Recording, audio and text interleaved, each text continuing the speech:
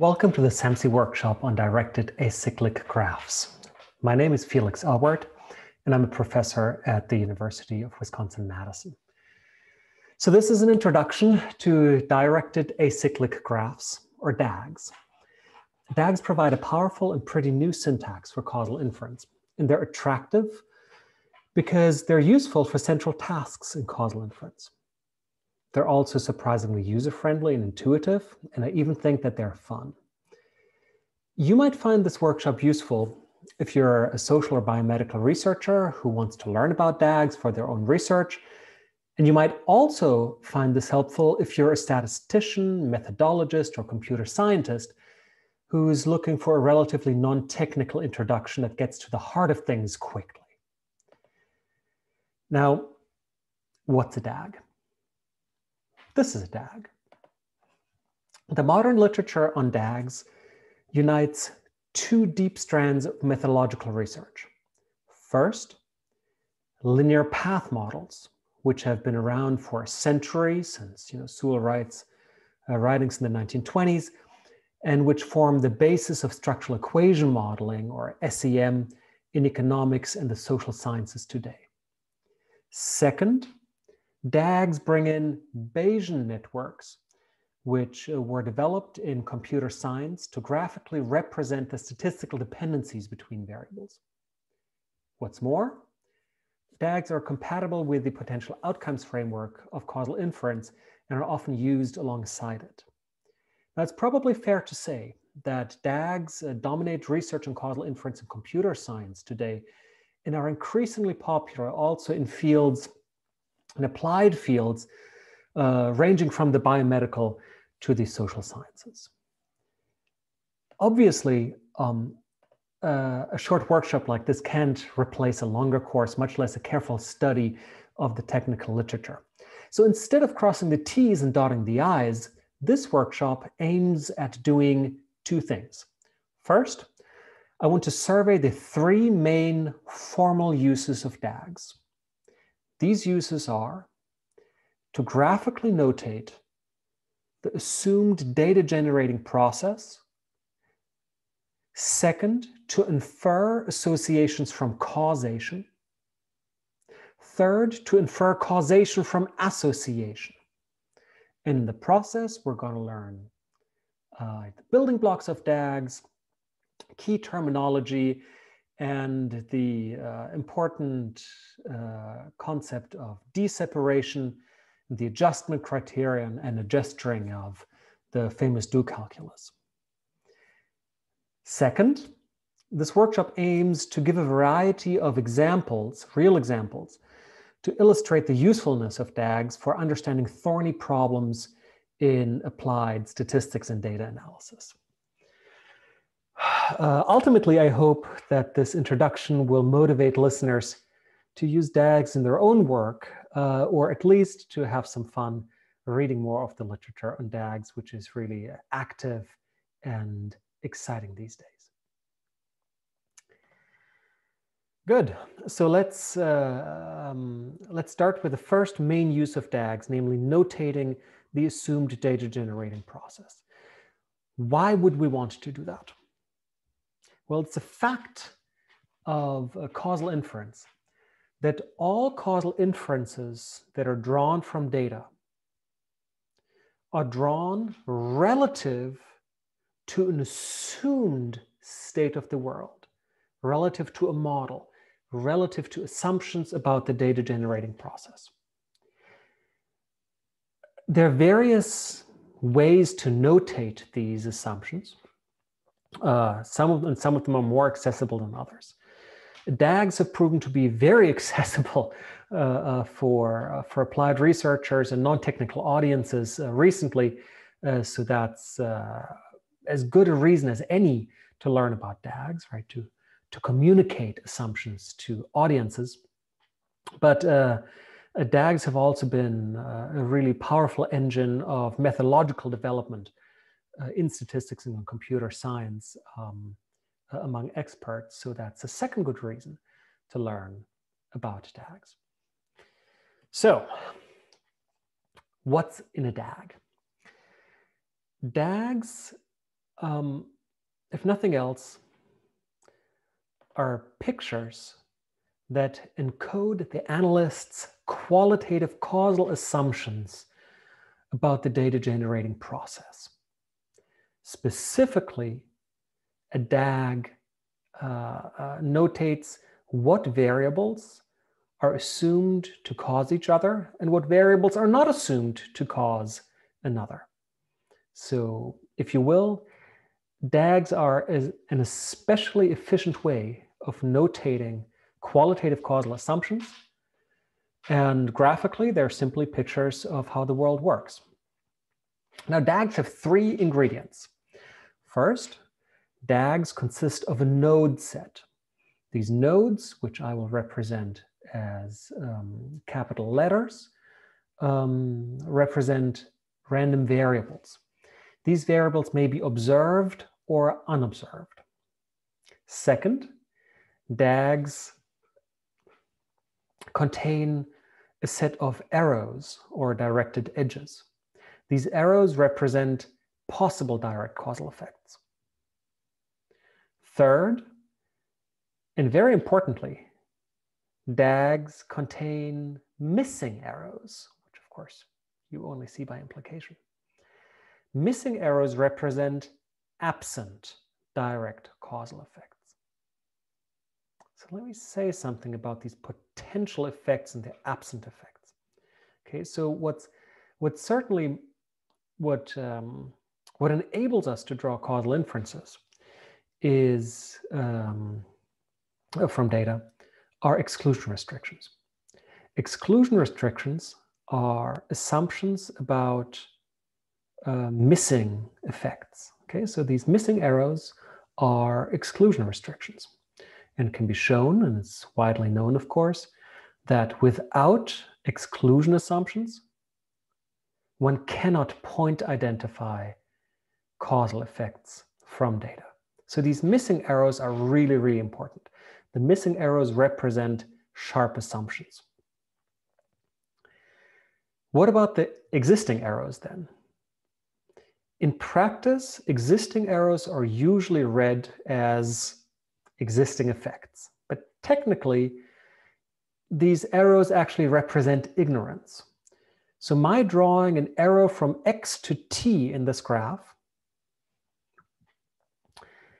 notates that I'm not willing to exclude the possibility that X causes T for at least one individual.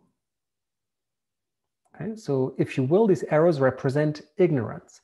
They represent my unwillingness to exclude the absence of an effect of X on T. For the technically inclined, this is an important detail. For most practical purposes, it's perfectly okay if you read an arrow from X to T as a claim that X causes T for at least one person in the population. The absent arrows, however, for example, the absent arrow from U to T notates my assumption, my knowledge, my belief, which is all the same thing really, that U does not directly cause T for anybody in the population. Let me illustrate what this means with a little example from social epidemiology. Suppose we're interested in the relationship between smoking, T, and mortality, Y. Now this graph consists of 1, 2, 3, 4, 5 variables. Okay. U represents unmeasured accidents during childhood. X represents poverty. T is smoking. C is cancer. Y is death. Now what this graph says is first, smoking causes cancer. So T has an arrow into C. Second, cancer causes mortality. So there's an arrow from C into Y. Furthermore, we assert that poverty, X, causes both smoking and cancer directly.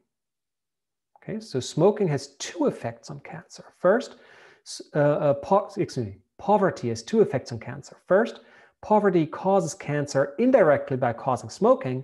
Second, poverty causes cancer directly through mechanisms other than smoking, for example, by exposing poor individuals to residential or workplace toxins.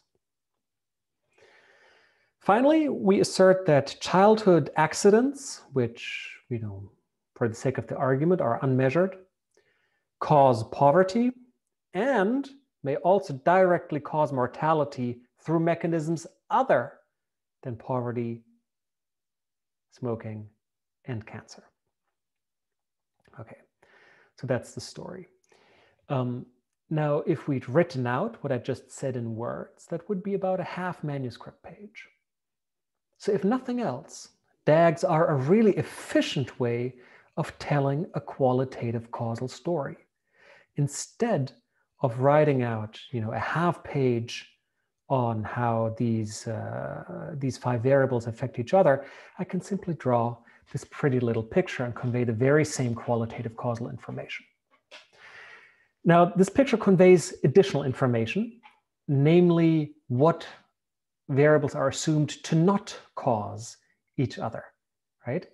This DAG contains exclusion restrictions. Specifically here, to just pick one example, there's a bunch of arrows missing, and one arrow that's missing is a direct arrow from T to Y.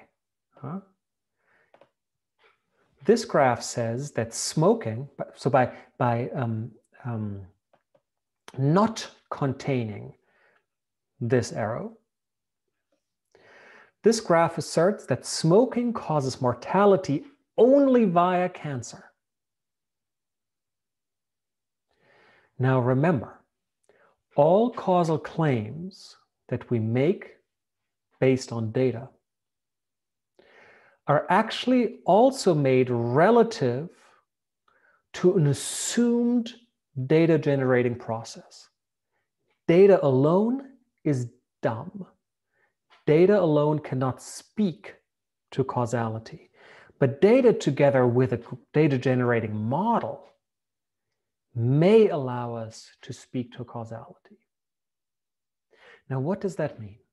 It means that we actually need to know something about the structure of the data generating process. DAGs notate what must be known about the data generating process, namely the qualitative causal structure. Now, if my assumptions about the data generating process are wrong, then the inferences that I may draw from data relative to that model may also be incorrect. Therefore, it's really important to interrogate a DAG that you're given for its accuracy. So you have to figure out whether the DAG is credible with respect to the arrows that it does contain and the arrows that it does not contain. For our example, specifically here, I think you'll agree that this DAG is not credible. It's not credible because it claims that smoking causes mortality only via cancer. So it's like the analyst here has never heard of emphysema. So to the medical crowd, this is not going to be credible. And hence, if you don't believe this graph, you really have no reason to believe any empirical causal claims that I make conditional on this model. So what's the conclusion? If we want to analyze data to figure out effects of smoking on cancer and mortality and what have you, then this is probably not your graph. You probably have to change this graph to make it credible, to make it pass the smell test. Good. So now we know how to draw a DAG, and I've also jumped up and down metaphorically here to emphasize that a graph is only going to do you any good if you actually believe in the story that it tells. Now, the graph that I've shown you was pretty desiccated. Small node set, relatively few arrows. Why is that? Well, sometimes there are variables I don't have to draw. So let me talk about idiosyncratic structural errors now. Most variables in this fine world have lots of causes. The unmeasured causes affecting each variable are called the structural error term of a variable. An idiosyncratic structural error term includes all unobserved variables that only affect one measured variable in your graph. Now, the cool thing is that by convention, idiosyncratic error terms of the observed variables in the DAG are not themselves included in the DAG. So here we have two graphs on the left and on the right. And these two graphs convey the exact same information. On the right, we've explicitly notated the idiosyncratic error terms of each variable. For example, e of x with an arrow into x represents all the unmeasured variables that affect x alone, but not z or not y directly. Okay? And of course, every variable is going to have a bunch of idiosyncratic, unobserved causes. Now, because these unobserved idiosyncratic causes never help with non-parametric causal identification, we usually don't draw them and we leave them implicit. So by convention, the graph on the left actually encodes the exact same information as the graph on the right. It's just that the graph on the left didn't draw the idiosyncratic error terms. Now, sometimes, however, or perhaps very often, some unmeasured variable u may affect two or more variables in your data generating process. For example, there may be a variable u that affects both z and y. Now, because u is unobserved, u is in the error term of both variables, so that we say that z and y have correlated errors. In contrast to idiosyncratic errors, correlated errors have to be drawn explicitly. Different authors, different fields have different conventions for notating idiosyncratic error terms. Here I'm giving you three different notations, but they're all equivalent. What each of these three notations say is that there's an unobserved variable that directly affects both z and y. And that leads to their errors being correlated. Again, correlated errors have to be drawn. In this workshop, I'm mostly going to use the first convention of explicitly drawing the unobservable, where, of course, the unobservable could represent a vector of unobservables. All of the nodes here could represent vectors of structurally equivalent variables. Good. Now, in what follows, we generally must assume that the DAG is a so-called causal DAG. What's a causal DAG? A causal DAG is a DAG that includes all observed and unobserved common causes of any two or more variables already drawn in the DAG.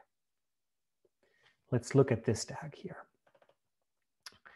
So, if this DAG is supposed to be a causal DAG, then we're asserting, among other things, that, say, cancer, C, and mortality, Y, share no observed or unobserved common causes besides X. X clearly is a common cause of C and Y because X has direct arrows into C and Y. But X is also the only variable in this graph that is a common cause of C and Y. If I'm asserting that this is a causal DAG, then I'm saying that there is no other variable besides poverty that directly causes cancer and mortality. And once more, the medical folks among you might say, hey, Felix, that's not a credible assumption. We need to redraw this DAG. And I would say, hey, thank you for letting me know. We want this DAG to be state-of-the-art, representing the most current scientific knowledge. So yeah, we should redraw this if you don't believe it. Now, to proceed, from now on, we're going to assume that all the DAGs that I'm going to show you are causal DAGs in this sense. And clearly, that is to make a very, very strong assumption. You know? It's a strong assumption in the sense that it's often problematic. Now, don't blame the messenger here. One of the advantages, I think, of working with DAGs is that they make problematic assumptions painfully obvious.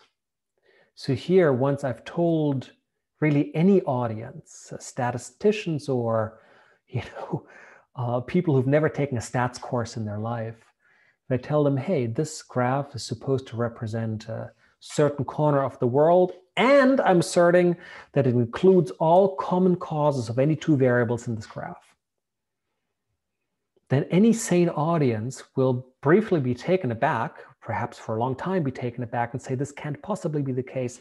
Your model must be more complicated. And as a data analyst, you should say, yeah, that's wonderful. It's really good that the audience understands the generally very strong assumptions that need to go into causal inference, because we don't want to lull our audience into a false sense of security. We want to be transparent about the assumptions that we have to make. And I just happen to believe that drawing pictures of the qualitative structure of the data generating process is a really efficient way of highlighting the empirical meaning of our assumptions. Okay, so we're going to assume that henceforth. Now, for this gathering of SAMC, we're of course trying to have a conversation between people that come more from DAG world and people that come from structural equations. So here, I just want to say a little bit about the relationships between DAGs and, say, traditional path models before I talk more generally about structural equation models. The fact is that DAGs are a generalization of traditional linear path models which have been around for 100 years. Put differently, path models are a very, very special case of DAGs. The difference between the two is that path models assume that the data are generated by a linear model in which the causal effect of one variable on another is the exact same for every individual. So we might also say that linear path models represent linear and homogeneous DGPs. Now, there are virtues of assuming linear path models. The first one being that the math of linear models is really well understood, and by making such incredibly strong assumptions such as linearity and homogeneity, we can usually defend very strong conclusions under these assumptions. The drawback of working with linear and homogeneous models is that these assumptions are often not justified in empirical applications in the social and biomedical sciences, because, I mean, free drinks for the person who gives me the first credible example of a data generating process where all the effects are linear and have the same size for everybody. That's not the world I live in, but maybe you have an application where that's the case. Now, what's more In traditional path analysis, analysts often assume that the node set is jointly normal, which is another highly suspect assumption that, at least in my corner of the social sciences, is scarcely justified. So now come DAGs. DAGs, as I mentioned, are a generalization of path models. DAGs, in fact, are completely non-parametric objects. They're non-parametric in two senses. First, DAGs make no distributional assumptions about the nodes. These variables in the DAG can have any distribution. Z could be normal, X could be Bernoulli, Y could be Gumbel extreme value. I mean, I don't care. DAGs are a system that are built so that any conclusion that we draw relative to a DAG will be true for essentially all PDFs with, that comply to the structure of the graph in a sense that I'll explicate in a little bit. Okay, so let me say that again. If we're going to analyze a graph, a small graph like this, or a big graph with 100 variables, the conclusions that we're going to draw from those exercises are going to be valid regardless of the distribution of the nodes. Second, the second sense in which DAGs are non-parametric is that they contain no functional form assumptions. So the arrows in this graph, for example, the causal effect of X on Y, could be linear, could be quadratic, could be wildly non-linear, even non-differentiable for all I care. And of course, the effect of X and Y could vary across individuals, right? So these effects could be homogeneous or heterogeneous. So that too is a way in which these DAGs are much more general than conventional path models. Now this makes DAGs a very general tool. They're a tool that's designed to notate exclusively the qualitative causal structure of the assumed DGP. They're not used for notating distributional or functional form assumptions. They're completely non-parametric. Now, there's pros and cons to this generality. The pro is that conclusions drawn from DAGs are not going to hinge on parametric assumptions. That's really good news, I think, because parametric assumptions are often deeply suspect in the social and biomedical sciences. The downside of the generality of DAGs, of course, is that that sometimes we can't draw desired conclusions in the absence of parametric assumptions. Okay, so if we later in this workshop, if we found out that a certain causal effect isn't non-parametrically identifiable with relative to our non-parametric DAG, then we might want to sort of cautiously start asserting parametric assumptions. Maybe you're willing to assert linearity. Maybe you're willing to assert joint normality or linearity. And of course, the more assumptions we make about the parametric structure of the model, the more conclusions we can draw. That's just a fact of life. Stronger assumptions warrant stronger conclusions. It's just that we don't want to start with these strong assumptions. We want to start with a minimally necessary assumption, which is the qualitative causal structure of the DGP notated in the DAG. Now, with all that, we've just defined path models and DAGs as visual representations of the structural equations that are assumed to have generated the data. So here I have two graphs. They're basically the same, except that the graph on the left represents a linear path model. So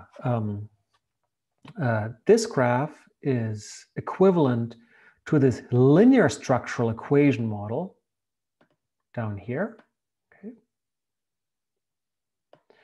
which says that all the variables in this graph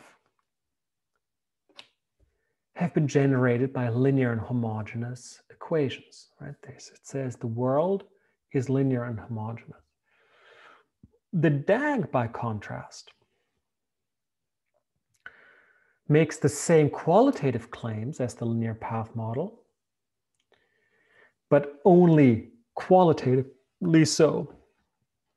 So this DAG here is one-to-one equivalent to this non-parametric structural equation model down here. Non-parametric structural equation model, or NP-SEM. Okay, good. So what does this non-parametric structural equation model says? Well, it says the exact same thing as the DAG. So what does the DAG say? The DAG says that Z is caused by a bunch of unobserved idiosyncratic factors summarized in E of Z. Well, that's what the equation down here says as well. Z is generated by E of Z. Good. What does the DAG say about X?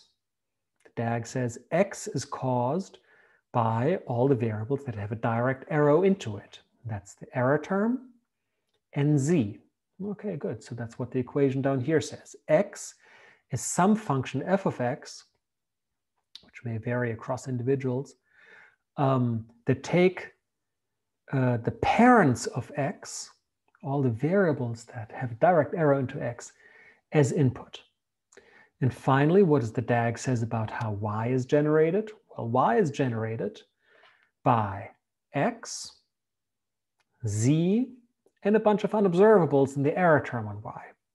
That's the exact same thing that our non-parametric structural equation down here says. Y is generated by some function f of y that takes z, x, and e of y as arguments. So f of y simply says that there is some function that transforms the parents of the variable y into y itself. And that variable, that function f of y is completely unconstrained, except for its arguments. And in that sense, it's a non-parametric function that's almost certainly not known to us. The only thing we know is that this function takes z, x, and e of y as an argument. Now, because f of y is so general, it may well contain interactions between the various arguments in f and y. Okay, so there, y could be, generated by this linear function that we had on the left, but it could also be generated by, say g plus c zx log of x square. I mean, who cares? It could be any function really, and that's a good thing because now we don't have to worry about the parametric structure of our model. Now, why are DAGs DAGs? Why are they, or rather, why are DAGs A? Why are DAGs acyclic?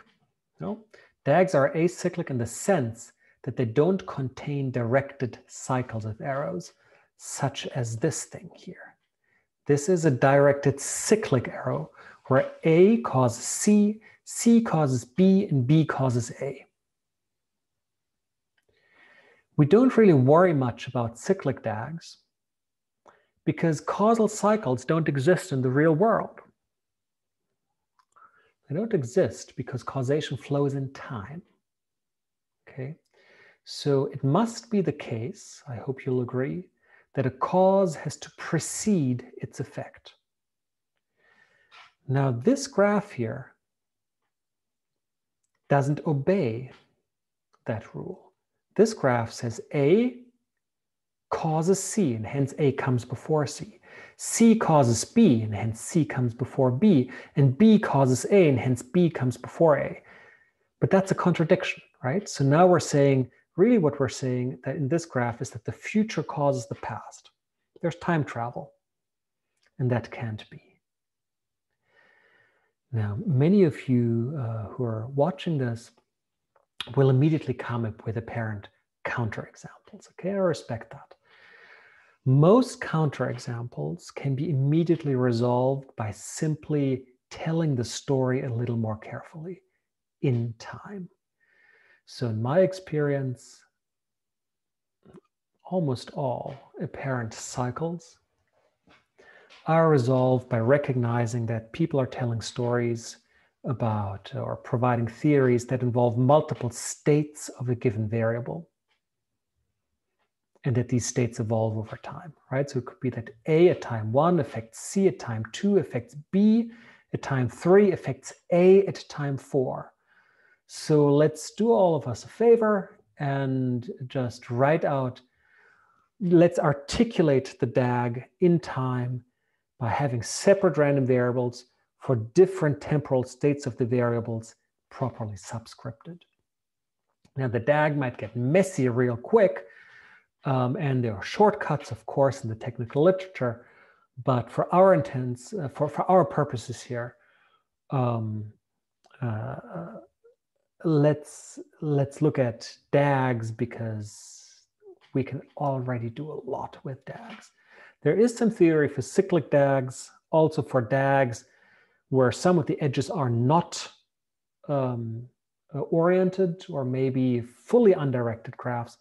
But naturally, these graphs support weaker conclusions because they make weaker assumptions. I refer you to the technical literature for that. The main point here is DAGs don't contain cycles because cycles, directed cycles, would imply that the future caused the past, and that doesn't happen in our world. Okay, so much for notation. What we've learned so far is how to notate our assumptions about the data generating process in a graph.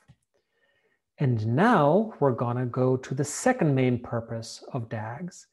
We are going to infer association from causation. So here's how this works. Having notated the causal structure of the DGP graphically, we can now infer what associations should exist, should be observable in the data if the graph represented the true DGP. This is known as deriving the associational implications of a model. In other words, we ask, if our graph captures the process that generated the data, what variables should be associated with each other and what variables should not be associated with each other in our data. So in this section, we'll now build up to understanding the engine that connects the causal assumptions of the DAG to the statistical associations and independencies in observed data, and that hence drives DAG world. And that's the concept of deseparation. So on this slide, I just want to summarize the logic of what's to come. Okay, so on this slide, I'm just asserting a bunch of things that I hope will guide your attention as we then introduce the building blocks of deseparation. So here it is. Simple rules. One of the powerful things about DAGs is that really simple rules connect the causal assumptions that we've notated in the DAG to the statistical associations in data. And the logic goes like this. First, we believe that causal effects in a DGP give rise to observable associations in data. That's an axiom, that's low-hanging fruit, right? If one variable causes the other, they're going to be associated. More generally, we say that associations flow along paths. By contrast, excuse me, I misspoke. All associations flow along open paths. By contrast, closed paths do not transmit associations.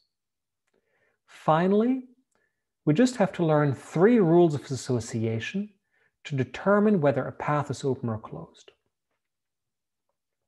Now, in the following slides, I'll define these terms and then lead up to what's probably the most important technical concept in DAG world, namely deseparation. And all that deseparation does is to consolidate our 3 rules of association. Okay, so first a bit of terminology. Let's define what's a path. Technically, a path between 2 variables is a non-self-intersecting sequence of adjacent edges. That's a mouthful. Really what the sentence is saying is that a path is exactly what you think it is. Okay? A path from, say, X to Y is just a journey that you traverse through adjacent edges, so edges that connect to each other. 2 things are important about the definition. First, the direction of the arrows does not matter. So X, T, Y is a path where we just follow the path, where we follow all the arrows along the direction of the arrows. But XTU is also a path, even though we're going against the direction of the arrow. Okay, so it doesn't matter what direction you go, which direction you travel the arrow, it's a path. The second thing that matters about paths is that they can't self-intersect. So that means that as you journey along a path, you're not allowed to touch the same variable twice. So let me give you an example. Here's a path, T to Y. That's a path, T to Y. By contrast, T to Y to U to T to Y, that's not a path because I've touched T twice. Let me give you another example. Here's a path. T to X is a path. But T to Y to U to T to X, that's not a path because I've touched T twice. Okay, good. So that's easy to remember. A path is what you think it is. You can go, you don't have to worry about the direction of the arrows. You just can't go in cycles. Now, we want to lead up to causal inference, of course. So when you do causal inference, you always have at least one treatment and at least one outcome. In this workshop, I'm going to work with scalar treatments and scalar outcomes. Now, with respect to a given treatment outcome pair, every path between them is either causal or non-causal. Let's define that. A causal path between a treatment and an outcome is a path in which all arrows point away from treatment and toward the outcome. So in this graph here, there's only one causal path from T to Y, namely T to Y. A non-causal path between a treatment and an outcome is any path that's not a causal path. That is to say, if you have a path between treatment and the outcome that you have to travel against the arrow for at least one segment, then you're on a non-causal path. So here we have 2 non-causal paths between T and Y. TXY and TUY. It's easy to remember what's a non-causal path because a non-causal path involves time travel. You have to go against the direction of the arrow at least once. Now, why do we care? We care about the distinction between causal and non-causal paths because the union of causal paths between a treatment and an outcome comprises the total causal effect of the treatment on the outcome. So the causal paths are the carriers of our causal effects.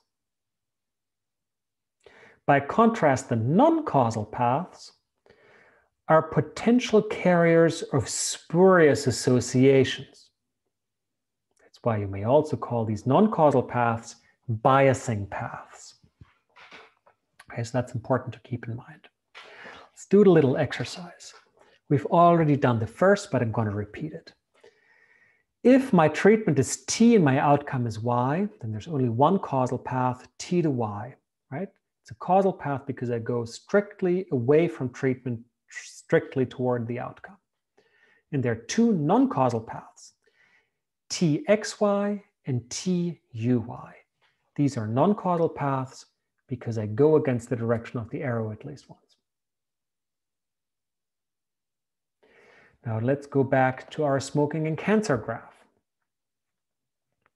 Suppose now that I'm interested in the causal effect of poverty on mortality. So X is my treatment and Y is my outcome.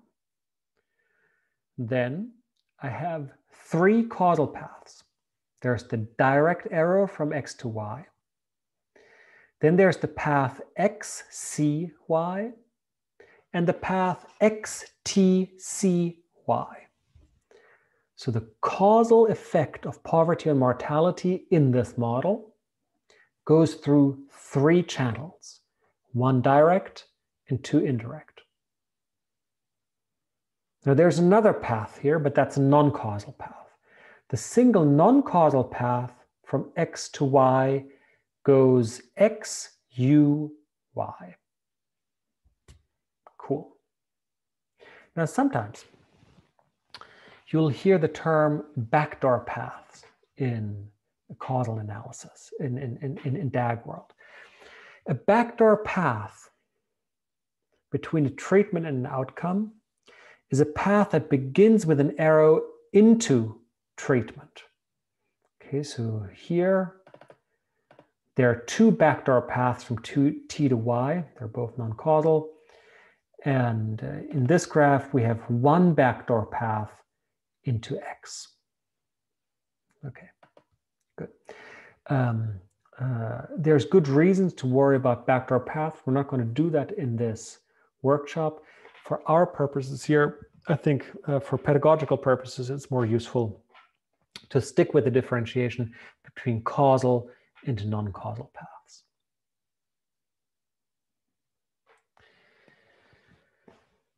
More terminology. Collider variables.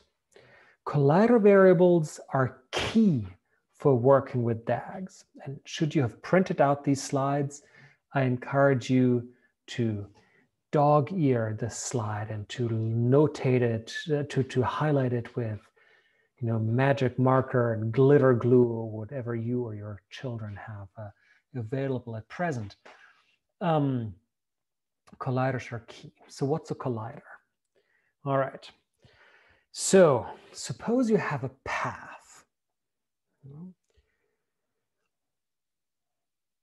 When two arrows on a given path directly point into a variable on that path, then that variable is a collider variable on that path. Again, if you have a path and two arrowheads collide in one variable on that path, then that variable is a collider variable on the path. The important fact, though, is that on any given path, any one variable is either a collider or a non-collider. So let's look at this. Let's look at the variable t on the path xtuy. On this path, xtuy, t is a collider variable because two arrowheads collide in t. By contrast, on the path xty, t is not a collider because in that path, xty, two arrowheads do not collide in t. So that's important. Colliders are always defined relative to a given path. Colliders are path specific. It is this fact that I think accounts for the great majority of mistakes in working with DAGs.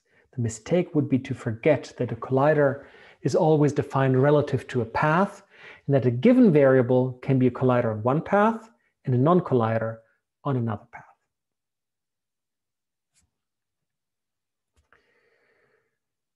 Now, with all that, let's ask which paths transmit and which paths do not transmit association. And we'll start with the primitives. It turns out that all marginal and conditional associations originate from just 3 causal structures: causation, confounding, and selection. Here are those structures. First, 2 variables, A and B, are going to be associated with each other if A causes B directly or indirectly. That makes sense, right? If A causes B, A and B are going to be associated. Second, suppose that A does not cause B. Well, then A and B may still be associated if they share a common cause. That's the structure of confounding. Okay. A and B don't cause each other, but they share a common cause, which induces a dependency between them. That's also intuitive. But there's a third reason why 2 variables may be associated with each other. Look again at A and B in the third graph.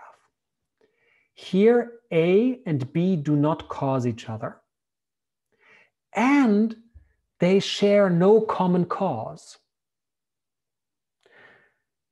And yet, the 2 variables will be associated with each other almost always if we condition on their common effect.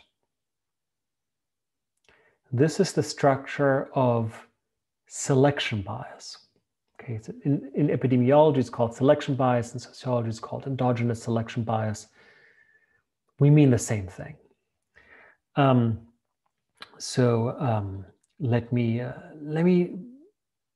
explain. Let me make that third claim again. So what happens is that when we condition on a collider, we induce an association between its immediate causes. That's kind of wild. So here's the structure of that claim again. We have A and B. They don't cause each other, and they share no common cause. Therefore, A and B are going to be marginally independent. But if we condition on their common effect, which of course is going to be a collider on a path between A and B, if we condition on their common effect, then we're going to induce an association between A and B. Obviously, that association is spurious. Okay? Now, cognitive psychologists tell us that understanding these kind of collider stratification problems, selection bias, is apparently one of the hardest things about causal cognition in humans.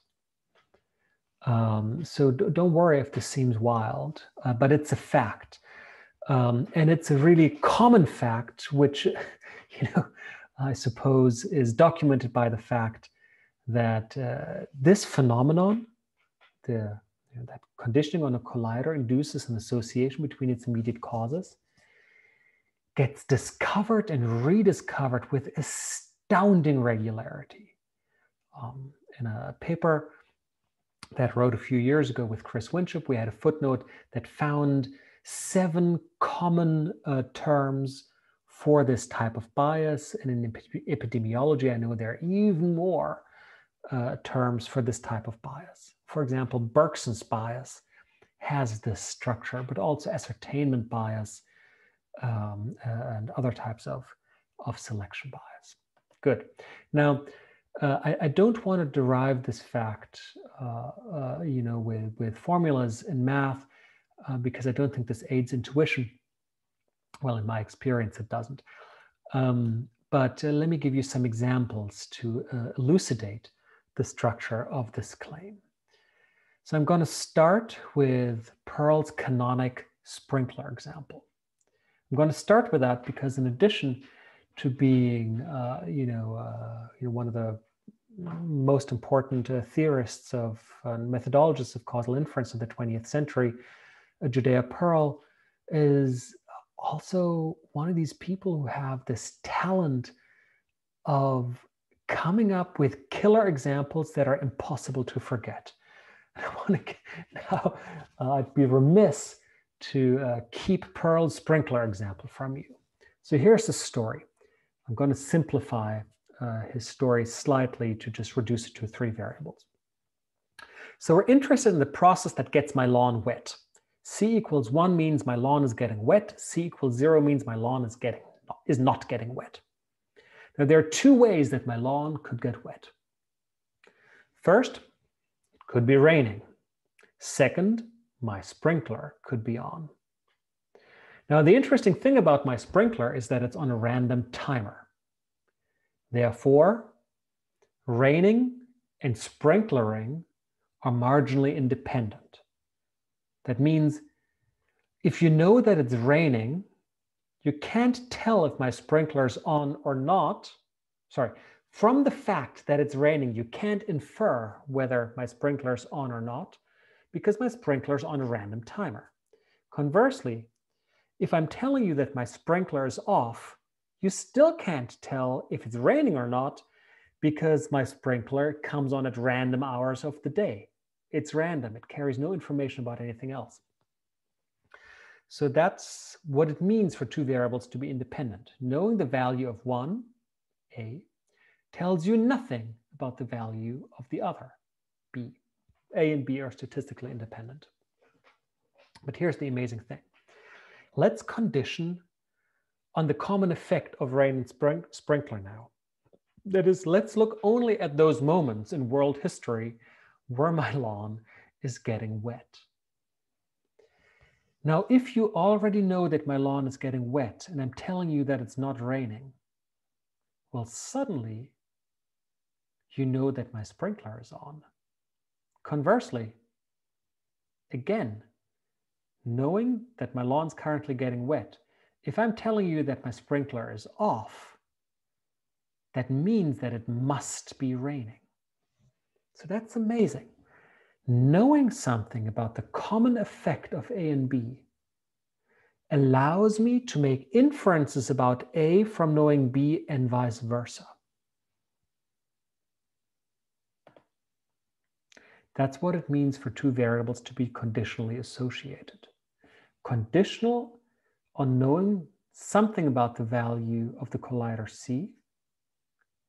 Knowing something about the value of B allows me to make an inference about the value of A for at least one combination of values of these 3 variables. Yeah. And this, as we'll see later in this workshop, this phenomenon is everywhere. Let me give you another example that perhaps will be entertaining to the graduate students in the audience. I assure you this example was a lot funnier before I got tenure myself, but I like it. So here we go. So suppose now that we study the process by which faculty get tenure, lifetime appointments at American universities. Suppose, for argument's sake, that there are 2 ways that one could get tenure. Being really productive is sufficient for getting tenure, or being really original is sufficient for getting tenure. Suppose further that in the population of budding scholars, originality and productivity are independent. That is to say, knowing that somebody can ride up a storm doesn't tell us anything about whether they're original or not. And knowing that somebody has original ideas doesn't tell us anything about whether they're actually getting any of that stuff published. Good. Suppose that's the truth. Okay, again, I'm making inferences relative to a data generating model.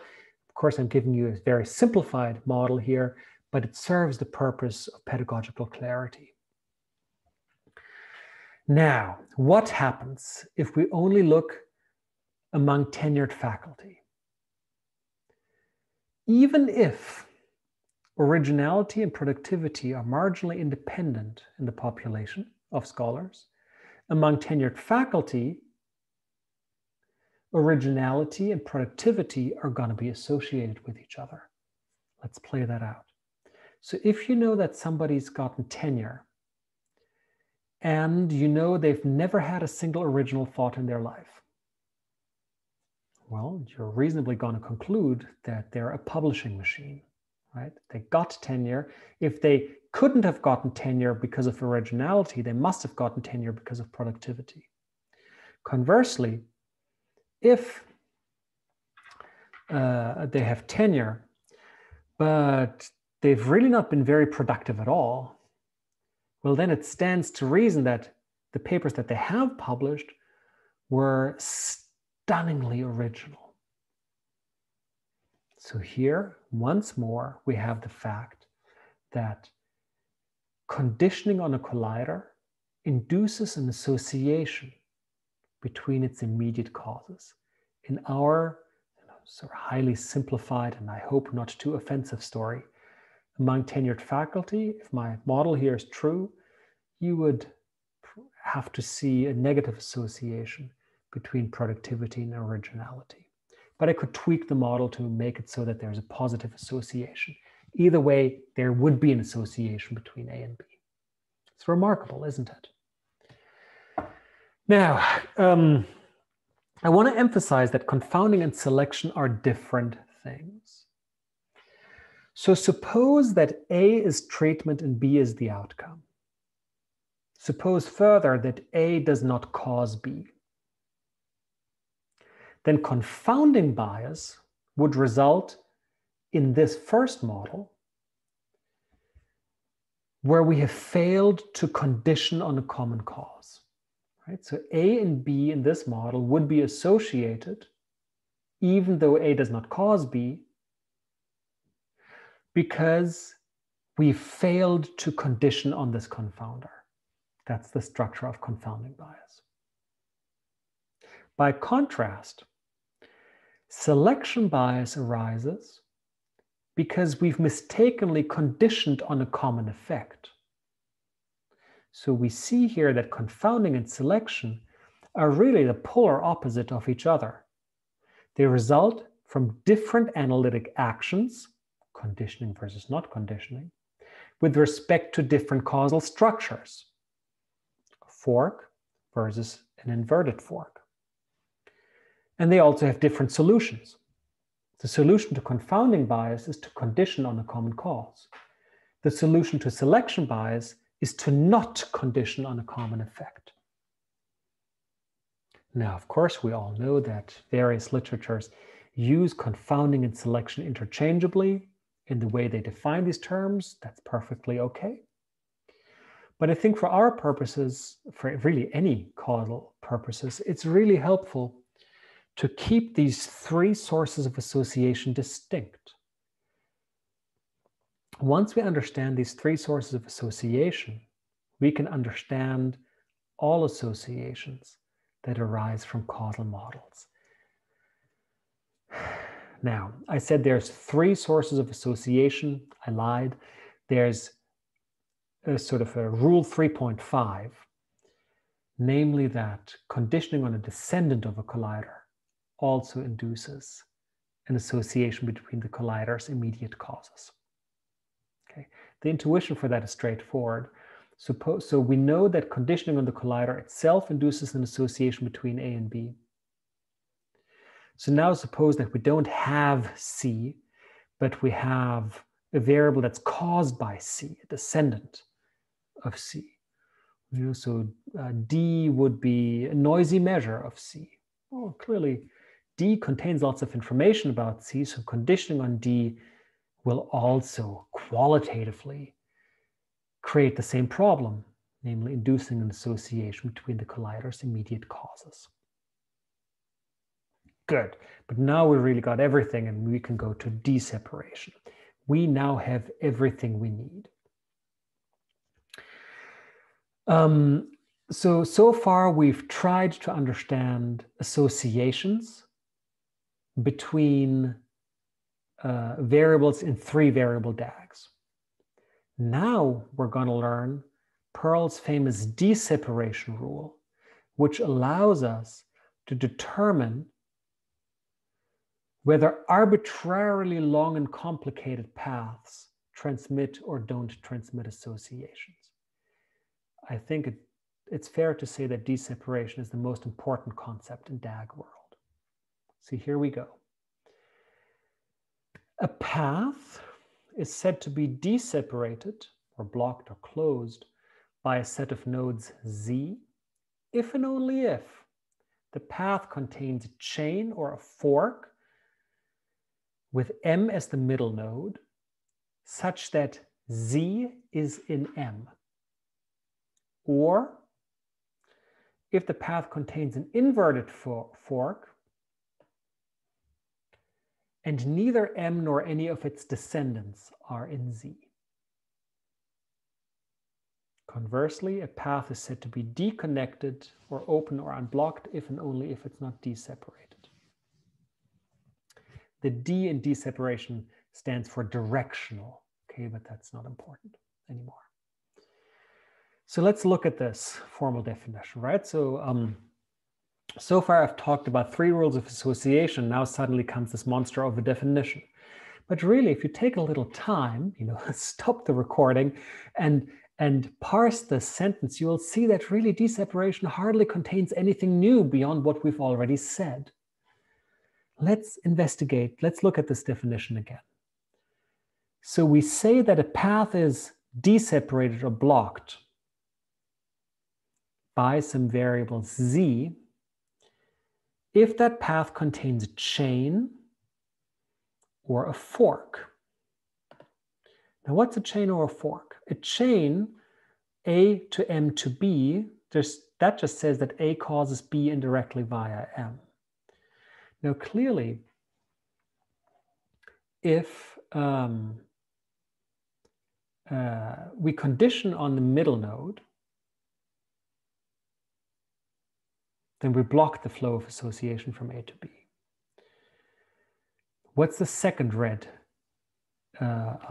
primitive here? Well, that's our confounding graph, isn't it? Here we have 2 variables A and B that are jointly caused by M. So M is a confounder. And what D separation says is that if M is conditioned on, then there's no association flowing from A to B. Third, we have the third possible primitive, AMB, where M is a collider between A and B.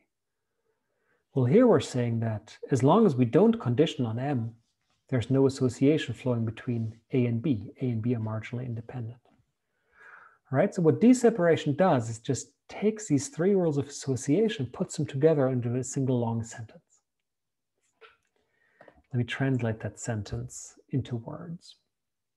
Oh, sorry, one more thing. Now, strictly speaking, D separation is a graphical property, right? So we can view these DAGs as just objects, graph, and we can ask about certain we can define properties of this graph. That's what D separation does.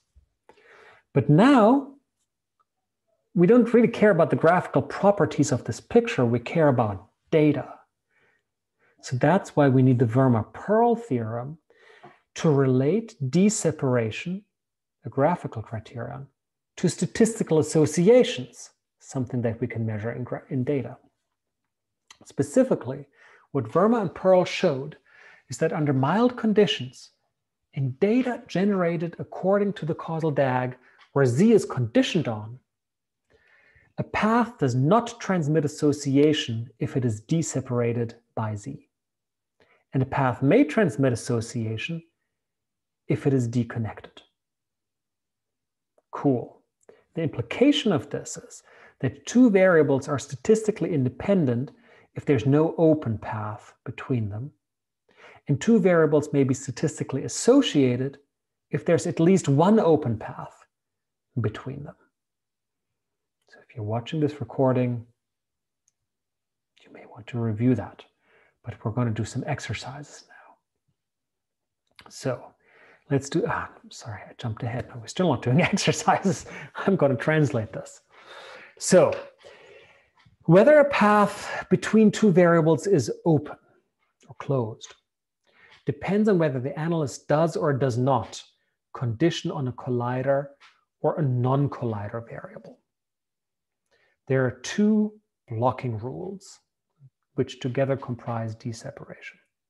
The first rule says that conditioning on any non-collider on a path blocks the path. And the second rule says that not conditioning on at least one collider on a path, nor any of its descendants, also blocks the path. And then deconnectedness is just the converse of, of d-separation. Deconnection is the converse of d-separation. That's rule 3. Not conditioning on any non-colliders and conditioning on all colliders or on at least one descendant of each collider on a path opens the path. You know, this sounds like a rap music, right? Not conditioning on any non-colliders or conditioning on all colliders, or at least one descendant of each collider on a path opens the path. I promise you though, if you really internalize these 3 rules, you can do magic with graphs. This is the engine that drives working with graphs. Knowing whether a path is deconnected or not tells us whether it transmits association. And hence, we can use deconnection to figure out if two variables are associated or not. Here's some quick exercises, okay? Suppose that this causal DAG represents the true DGP. My first question is, are T and U associated marginally? Now we know from what we've seen before that T and U are going to be associated if there's at least one open path between them. Is there such an open path? Yes, there is. The path U directly to T is open. Great. Second question, are X and Y associated marginally? Marginal means without conditioning on anything. Yeah, they are. From what we've said before, we know that X and Y are going to be associated marginally if there's at least one open path between them. Well, in this case, there's 2 open paths between X and Y. The direct arrow, X to Y, and the indirect arrow, X T Y. Both of these paths are open because we don't condition on anything, and these paths don't contain colliders.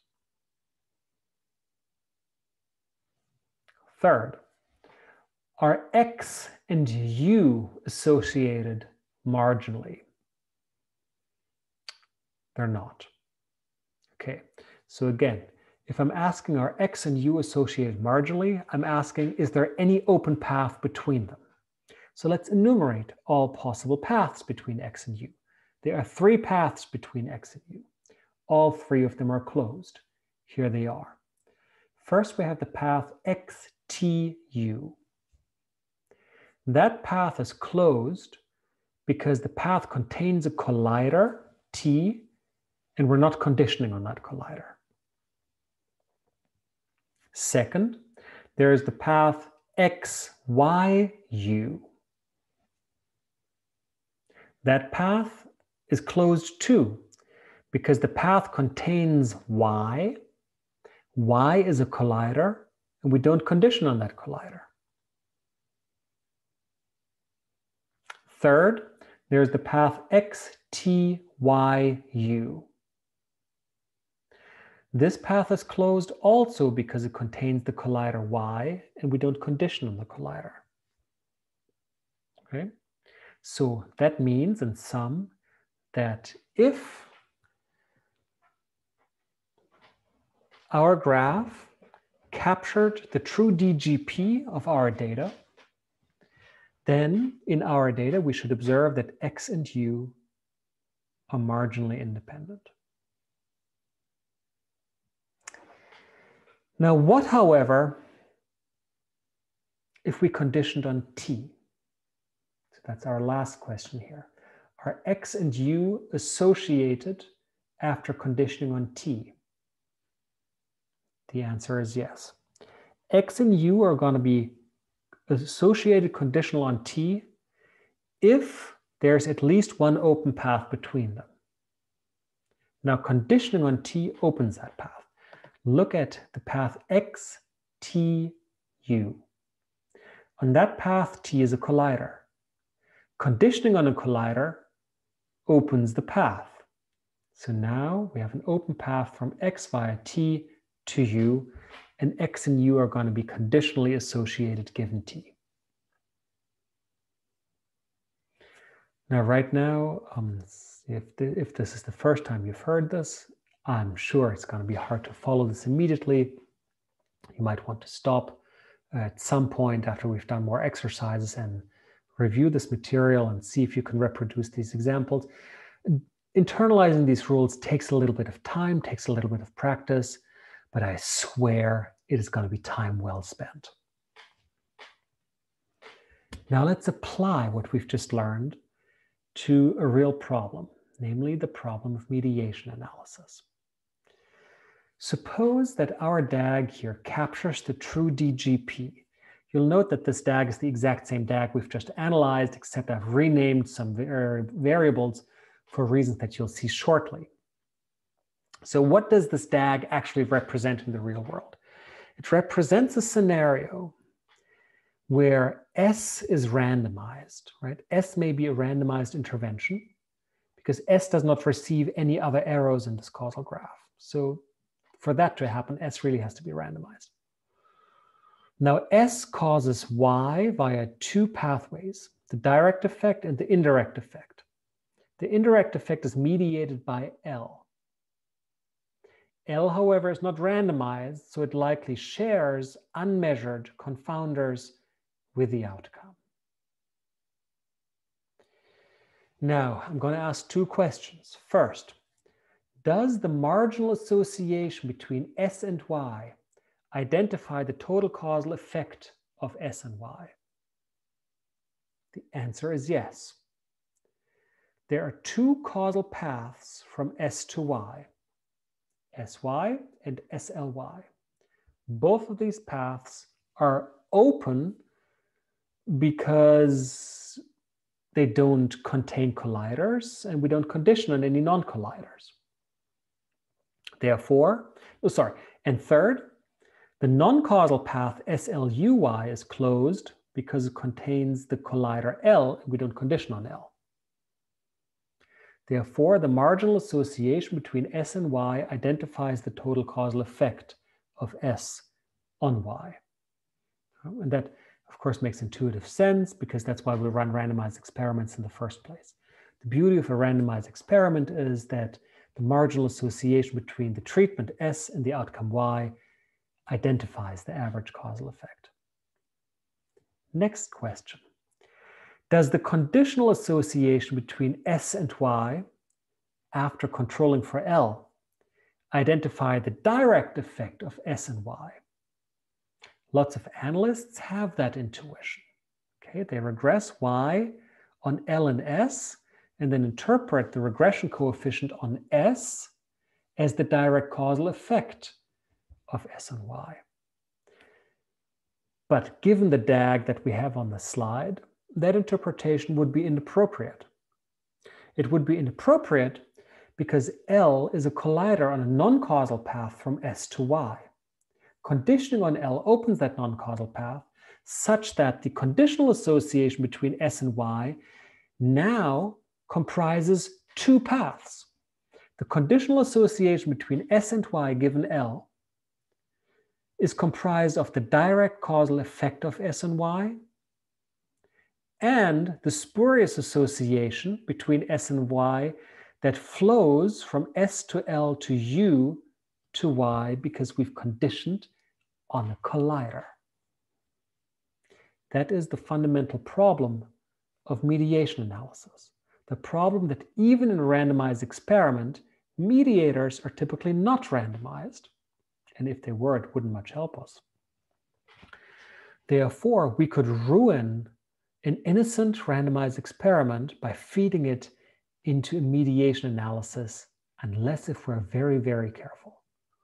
Toward the end of this workshop, I'm going to specify using DAGs what must be conditioned on in order to draw causal mediation conclusions from data. But we're not going to do that now. Now we're going to fill this with content. So here's the birth weight paradox. The epidemiologists in the audience will know this already, may know this. For others, perhaps this is new, but this is a fascinating set of findings. It's discovered exactly a half-century ago by Yerushalmi. Yerushalmi did research on the effect of smoking on infants. And of course, in the 1970s, it was widely understood already that smoking is likely bad for everything and everybody.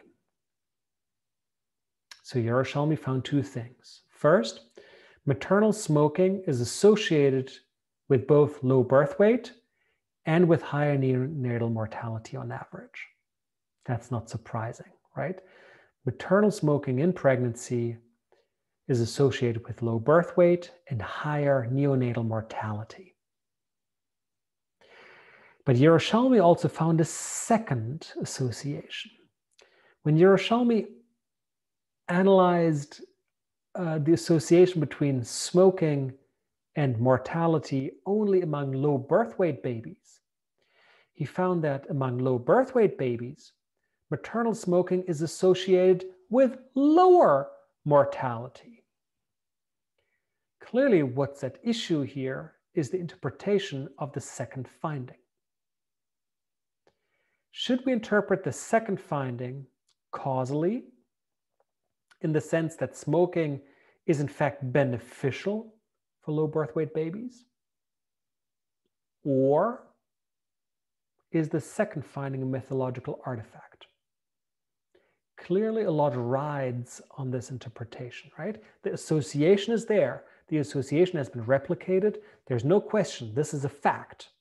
The question is, should we interpret this association causally, in which case we should tell mothers who are about to give birth to, lightweight babies to start smoking quickly? But maybe we shouldn't. Now, Tyler Vanderweel a few years ago has drawn a simple DAG to hypothesize a solution to this paradox. And there are others before him who've also done this, but I took this DAG from Vanderweel. So here's our DAG. Suppose, for argument's sake, to really focus on what's going on, that we're in a randomized experiment where we have randomized maternal smoking. Now, I know we can't do that, but I just want to focus on what really matters for this presentation. And I don't want to have to worry about selection into smoking. So let's say that we've randomized smoking. Now, smoking affects birth weight, smoking affects mortality, but birth weight and mortality also share other unobserved risk factors such as malnutrition or birth defects. Now, this is a DAG. Okay? I'm not making assumptions about distributions of functional form here. I'm just saying I believe that smoking affects birth weight one way or the other, and that malnutrition affects birth weight one way or the other. All right. Now, what happens in Yerushalmi's analysis is that he looked at the association between smoking and mortality conditional on being low birth weight. This act of conditioning opened the non-causal pathway from smoking via malnutrition to mortality. Now, if this path is negative, the association, right? If this path, SLUY, is negative, then the conditional association between S and Y given L could become negative even if the direct causal effect of S and Y is positive, right? If the spurious path that we've opened by accident is negative and larger than the positive causal effect of S and Y, then on average, the association between S and Y given L may be negative. So substantively, intuitively, right? If maternal smoking and malnutrition both cause low birth weight, then low birth weight infants whose mother did not smoke likely are malnourished and vice versa. If malnutrition is much worse for mortality than maternal smoking, as it likely is, then low birth weight infants of non-smoking mothers may have higher mortality. And I'm told that this is in fact the now accepted solution to the smoking birth weight paradox. Now, mind you, there were at least 40 years of acrimonious debate in epidemiology about how to make sense of Yerushalmi's birth weight paradox. And all I'm going to want to point out here is that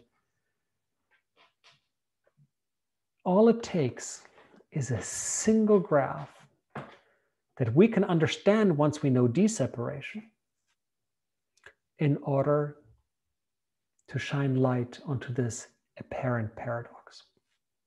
I think that's a really amazing contribution here. Not mine, of course, but it's a really important contribution of DAGs to explain complicated things so clearly. Good. Now, since we know a new topic, since we know that causal inference requires causal assumptions, it's of course critically important to test one's assumptions as best possible. I think it's fair to say that most analysts hardly test their causal assumptions unless they're structural equation modelers. A small remaining group of structural equation modelers are really, really serious about testing assumptions, and that's a good thing. Now, here's the amazing thing. D-separation is powerful because it derives all marginal and conditional independencies implied in the model. So in D-separation, we have a tool to tell us what assumptions are testable and which ones are not. Now, the implied independencies involving only observable variables are testable. So here's an example. Unfortunately, the denser the DAG, the fewer testable implications there are. And that makes sense because you remember that missing arrows are encode the assumptions. The missing arrows are the exclusion restrictions. And the more arrows we have, in a sense, the fewer assumptions we're making. So we have less to test. Now, suppose that U here is latent. Also suppose that U is observed. Suppose that U is latent. It's not observed. Then, unfortunately, this model here does not have testable implications over the observables. X, T, and Y are going to be marginally and conditionally associated given each other, right? So this graph says that X is going to be associated with T, it's going to be associated with Y, T is going to be associated with Y, X is associated with Y given T, T is associated with Y given X, and so forth. There's really no testable independence in here. If, however, U was observed, then we would have a testable implication. We would know that X and U have to be marginally independent of each other. So now we could go to data, perform a suitable statistical test. And if our test rejects independence between X and U, then we would have strong evidence that this DAG is actually not the DAG that's generated the data. Therefore, we would now have to go back and redraw the DAG to become compatible with the data. There are various software packages that do that, for example, the DAGD package in R. But this discussion begs an important question. It begs the question of whether we can learn the causal DAG from data alone. That would be wonderful, right? If we have amazing data, and I know many of you have amazing data, sourced from the internet, population level registries, what have you, you have amazing data. Can you hire a machine to derive the DAG from data alone? This is the field of causal discovery. Unfortunately, a basic result in causal discovery is that this task is not achievable. We cannot learn the causal DAG from data alone without making causal assumptions. That's a bummer, right? So here we are, we suddenly have these gigabytes of data, but no, the computer can't derive causal models for us. And just, if you allow me sort of this humanist digression, it's not shouldn't be surprising. Drawing a DAG means to develop causal theory. Computers don't do theory. Computers do association. And we should all be thankful for that, because if computers could do theory, we'd be out of a job real quick. Now, let me justify this more formally. So here's the reason why we can never learn the causal DAG from data alone. The reason is that causal DAGs have to be, well, causal.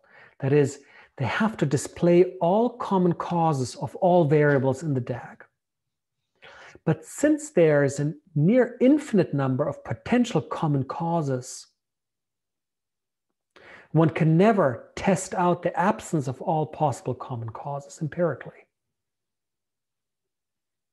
You can't run an infinite number of tests, especially since some of these potential common causes are unmeasured and potentially unknown to science. So yeah, we can't learn the DAG from data alone. So what then with this amazing work in causal discovery? Well, this is amazing work, but the popular causal discovery algorithms that you'll find in various software packages all assume that you observe all variables in the causal DAG. In other words, popular causal discovery algorithms assume away unobservables. In empirical applications, I'm not so sure you want to rely on that assumption. But maybe you have an assumption where maybe you have a scenario where you believe that you have no unobserved variables. That'd be great. Cool. Yeah, so that's a limitation of causal discovery. Obviously, this is a very active area of research, and the name of the game in causal discovery is to figure out how far you can relax the assumption of no unobservables and still get useful or semi-useful results from it. It's a very exciting area, and I'm sure there's going to be many new and powerful results very soon. Good. Let's come to the third part of our workshop, inferring causation from association. So far we've done two things. First, we've notated our assumptions. Second, we've asked what associations in the data are implied by our causal assumptions. Now we're going to go the other way. We're going to ask, given a causal model, what associations that I can observe in the data actually identify a causal effect? Now, causal identification is a big topic, far too big for this little workshop. So instead of speaking in sort of highly technical generalities, I want to talk about one corner of causal identification analysis that is really, that's perhaps the most important one in practice. So what we want to do now is determine whether the total causal effect of a treatment and an outcome is identifiable by adjusting for the right set of control variables. So what do I mean by that? Here's the intuitive definition. We say that the average total causal effect or average treatment effect, ATE, we say that the ATE of treatment on the outcome is causally identifiable if it's possible to purge all non-causal association from the observed association between treatment and outcome, such that only the causal association remains. Say that again. The causal effect of T on Y is identifiable if we can strip away all the spurious components of the observed association such that only the causal part of the association remains. Now, this is obviously not a formal definition, but it's pretty close and it's exceedingly useful in practice, as you'll see in a second. Now, Ilya Spitzer, Tyler Vanderweel, and Jamie Robbins, just 10 years ago, have come up with a way to determine from a DAG whether the average causal effect is identifiable by covariate adjustment. The rule that they've developed is the so-called adjustment criterion. So first, I want to give you a slightly simplified version that makes great intuitive sense, and then the formal version, which is slightly less, but still pretty intuitive. So here's the simplified version. You remember that we've said that the causal effect of T on Y is identifiable if we can strip away all the spurious part of the association such that only the causal effect remains. Well, from that, it's only a very small step to translating things into DAGs. And here we go. The average treatment effect of T on Y is identified by adjustment if we can adjust for a set of observed variables X such that X closes all non-causal paths between T and Y and does not close any causal paths between T and Y. Why does that make sense? It makes sense because what this criterion says is that we should condition on a bunch of variables so that we can close all the non-causal paths without closing any of the causal paths. What's the result? The result is that the association between T and Y after adjusting for X that remains is the association that flows along the causal paths. There you go. Now there's a more formal version here that clarifies that leaving the causal paths open is actually a bit involved, right? So the first part of the adjustment criterion still says that we should control for variables so as to block all non-causal paths between treatment and outcome. But second, we're not allowed to control for any variable on the causal path, because otherwise we'd be controlling away the causal effect. But we're also not allowed to control for any variable that descends from the causal path. The intuition for that is that controlling for a variable that descends from the causal path kind of partially blocks the causal effect that we're interested in. Now, if X meets the adjustment criterion, then we say that X is a sufficient adjustment set. Let me summarize the main concepts that we've learned so far, slightly informally. First, we've learned about deseparation. Deseparation is a property of a path. Deseparation says that no association flows along the path. Then we've talked about independence. Independence is a property of variables. Independence between a set of variables means that these variables are deseparated along all paths between them. And finally, we have identification. That's a property of a causal effect. we say that causal effects identified if treatment and outcome are deseparated along all non-causal paths, deconnected along all causal paths.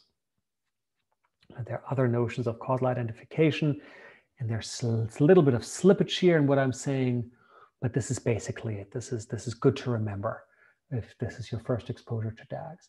Deseparation is a property of paths. Independence is a property of variables that says that these variables are deseparated along all paths. And identification is a property of a causal effect. And it requires that we've deseparated the treatment and the outcome along all non-causal paths while leaving all the causal paths open.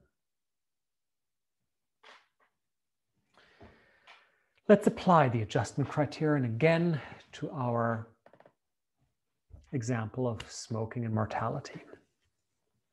First question, can we identify the causal effect of smoking T on mortality Y by adjustment under this model if U is unobserved? Now let's apply the adjustment criterion.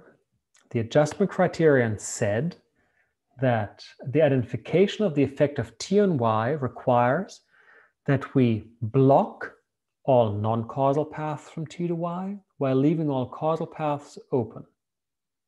So the first thing we need to do now is to enumerate all paths between T and Y. And there are 5. There's TCY, TCXY, TCXUY, TXCY, TXY, and TXUY. Whoops, that's 6.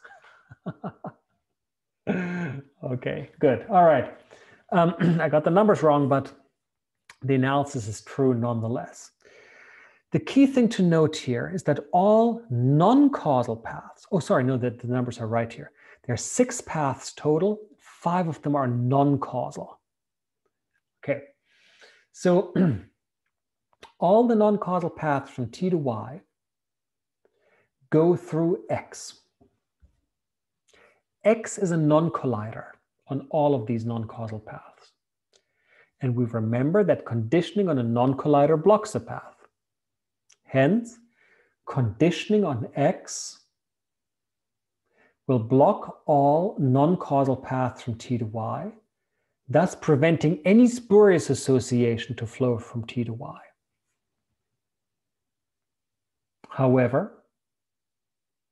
Additionally, controlling for X does not block the causal path from T to Y. So we're good. X is a sufficient adjustment set for identifying the causal effect of T on Y. In fact, X is the only sufficient adjustment set in this example, right? Good. Let's change the question. Let's ask, can we identify the total causal effect of X on Y in this model by adjustment? Again, we apply the adjustment criterion. The adjustment criterion says that in order to identify the effect of X on Y by adjustment, we need to condition on some variables so that we block all non-causal paths from X to Y while leaving all causal paths open. Unfortunately, that's not possible under this model. It's not possible because U is unobserved. Now there's one non-causal path from X to Y that goes through U, X, U, Y. That's a non-causal path. It does not contain a collider, and therefore it is open. The only way to close the path X, U, Y would be to condition on U, but we can't do that because U is unobserved. Hence, the causal effect of X and Y in this model is not identifiable via adjustment. Okay, so we've actually seen something interesting here too between these two examples. We've seen that in a given model, it may be possible to identify some causal effects, but not all causal effects. That's generally the case. Okay, So there's older sort of SEM notions of causal identification that say that a model is identified if every structural parameter in the model is identifiable. That's a very strong notion of identification, which we don't use here. Here, we have a model where the causal effect of t on y is identifiable via adjustment, but the causal effect of x and y is not identifiable via adjustment. That's okay. As long as we're modest and we're just interested in the effect of t on y, we don't care that the effect of x and y is not identifiable. We'll come back to that later when I talk more about regression. Now, the adjustment criterion, of course, can get unwieldy real quick in large DAGs. There's a bunch of helpful shortcuts that are explained both in Pearl's book and in my survey chapter of DAGs, which are quoted here. Some of these criteria include the backdoor criterion, the parent criterion, the weak and strong bow pattern criteria. These are all really useful shortcuts that sometimes enable you to just glance at a DAG and tell whether your causal effect of interest is identifiable or not via adjustment. Specifically, the backdoor criterion is really popular because it was the first powerful criterion developed. It was developed by Pearl in his famous 1995 Biometrica article. I'm not going to talk about the backdoor criterion here because for all intents and purposes, the backdoor criterion is the same as the adjustment criterion. They differ very slightly. They discern the same, they discern identifiability of the same set of models. And I just find that the adjustment criterion is easier to teach. It's more intuitive. So if you really listen to this point to learn the backdoor criterion, just trust me that if you understand the adjustment criterion, you've learned the backdoor criterion and you're fine. Good. Now, what about the parent criterion? Well, the parent criterion says that adjusting for all parents of a treatment in a causal DAG is sufficient for identification by adjustment. That should also make sense. So anyway, I'm sorry, I justify that parent criterion here. Just believe me, if you can control for all parents of the treatment in the causal DAG, all variables that have a direct arrow into treatment, then you have a sufficient adjustment set. Now, what's useful to know about the parent criterion is that it captures the popular intuition that you should control for the treatment assignment mechanism, right? You should control for all the variables that cause treatment assignment. But what DAGs tell us beyond that popular intuition is that while it's sufficient to control for the treatment assignment mechanism, it's not actually necessary. And that can be liberating in lots of applications, and the literature is full of applications where we can't control for the parents of treatment, but we can nonetheless find a sufficient adjustment set in order to do our analysis. Now here's a real gem. The adjustment criterion underlies all causal claims with regression and matching estimators. So what do regression and matching estimators do? They try to control for a bunch or adjust for a bunch of variables in order to isolate some causal effect. And what's been shown is that the adjustment criterion underlies all of these claims in the sense that the adjustment criterion finds all the permissible adjustment sets. What is more, if a set of covariates meets the adjustment criterion, then treatment is conditionally ignorable with respect to the potential outcomes. Now, many in the audience will have heard about conditional ignorability. Others don't. If you haven't, don't worry about it. The point is that in the potential outcomes notation of causal inference, This statement here is known as conditional ignorability, and it's the assumption needed to justify regression or matching estimators. However, understanding conditional ignorability can be really hard, right? Because here we're saying that the set of potential outcomes is statistically independent of treatment, conditional on the covariance. This is a very, it's a maximally succinct statement, but it can be empirically opaque in the sense that it's hard to explain to subject matter experts what on earth this means. The adjustment criterion is the translation rule.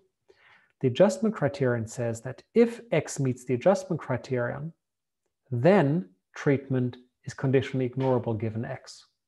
So now you don't have to explain to your audience what conditional ignorability is anymore.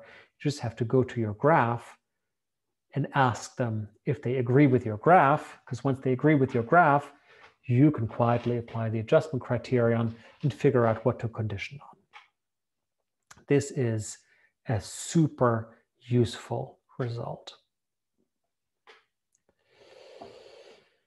Now, what about estimation? That's its own big topic, right? So I'm just going to gesture at it here. It turns out that if the adjustment criterion is met for the total causal effect of T on Y given X, then that fact immediately implies a non-parametric estimator. For example, so this is a mathy slide, so there's no point of my reading it. I'm just going to point out what we're getting to. For example, if you have a binary treatment and a binary outcome, then we can estimate the causal effect of switching treatment from 0 to 1 on the probability of having an outcome of Y equals 1 by applying this estimator here. Now, this estimator is sometimes known as the non-parametric G formula, but you might also recognize it as the exact matching estimator. What this estimator says is that it asks you to group the data according to the values of X, and then for each cell defined by X, compare the probability of a positive outcome, Y, for people who have received treatment and for people who have not received treatment. Do that for every cell, and then average the difference between the outcomes for the treated control across cells defined by X. Okay, so there. I don't know if that's helping the audience here. I've just read a formula. But the fact is that this is the logic. This is the details of exact matching. So that's super, right? So here we have an identification criterion that immediately implies a valid estimator. The only rub is that this estimator is often not feasible in real data. It's not feasible because often X is high dimensional. So you have common support issues. That's too bad. So in practice, when we can't exactly match on X, we need to take this formula and insert functional form assumptions. Okay, maybe we say, we think that the relationship between Y and X is linear in X, and then before long you're in linear regression. But that's a whole different topic. Going from graphs to regressions is, it's not terribly hard, but certainly beyond this little workshop here. Okay, good. I'll talk more about regression in a little bit. Now, in reality, the adjustment criterion often fails. That is, the adjustment criterion will tell you that there is no set of control variables that form sufficient adjustment sets. Especially in observational research, this is very often the case, I think. Now, so for that reason, it's very helpful that there's a world beyond adjustment. More powerful graphical identification criteria do in fact exist, including the semi-famous front door criterion. The most powerful identification criterion certainly is Pearl's do calculus, published in his a seminal 1995 biometric article that's given to you in the references. The do calculus is complete for the causal effects of interventions. That means that the do calculus can detect whether or not the causal effect of a hypothetical external intervention on one or more treatment variables or one or more outcome variables is non-parametrically identifiable relative to your DAG. That's a mouthful, but again, let me tell you what matters here. The adjustment criterion tried to identify causal effects simply by adjusting for variables. But sometimes, often, adjustment doesn't work. So the good news is that there are other ways to identify causal effects besides simply controlling or adjusting for a bunch of variables. And all of these ways to identify causal effects non-parametrically are captured by the do calculus. What is more, the do calculus can be cast into an algorithm. For example, the causal effects package in R does apply the do calculus to arbitrarily complicated DAGs. Again, this is only for non-parametric identification, but that's an extraordinary achievement.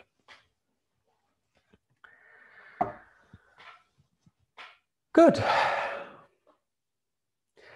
Now we have covered all the technical moving parts that I wanted to capture in this workshop, and I think we've captured certainly the three main points about DAGs.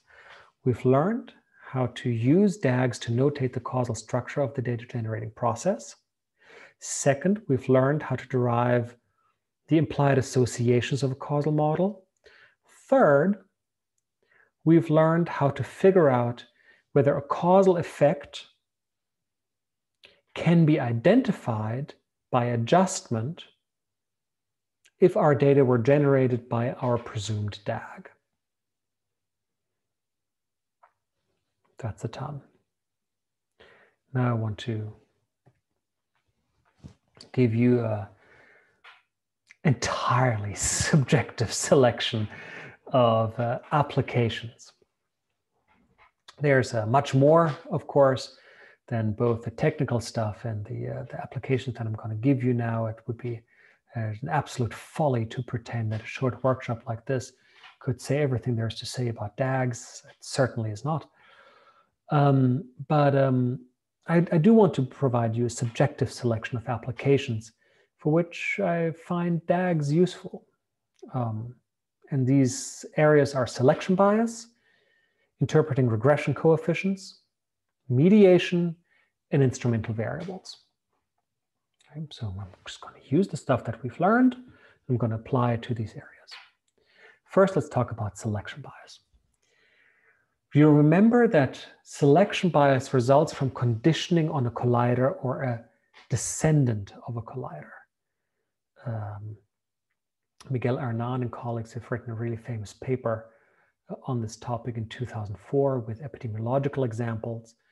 Wichip and I in 2014 have written a paper with lots of social science examples from which I draw here.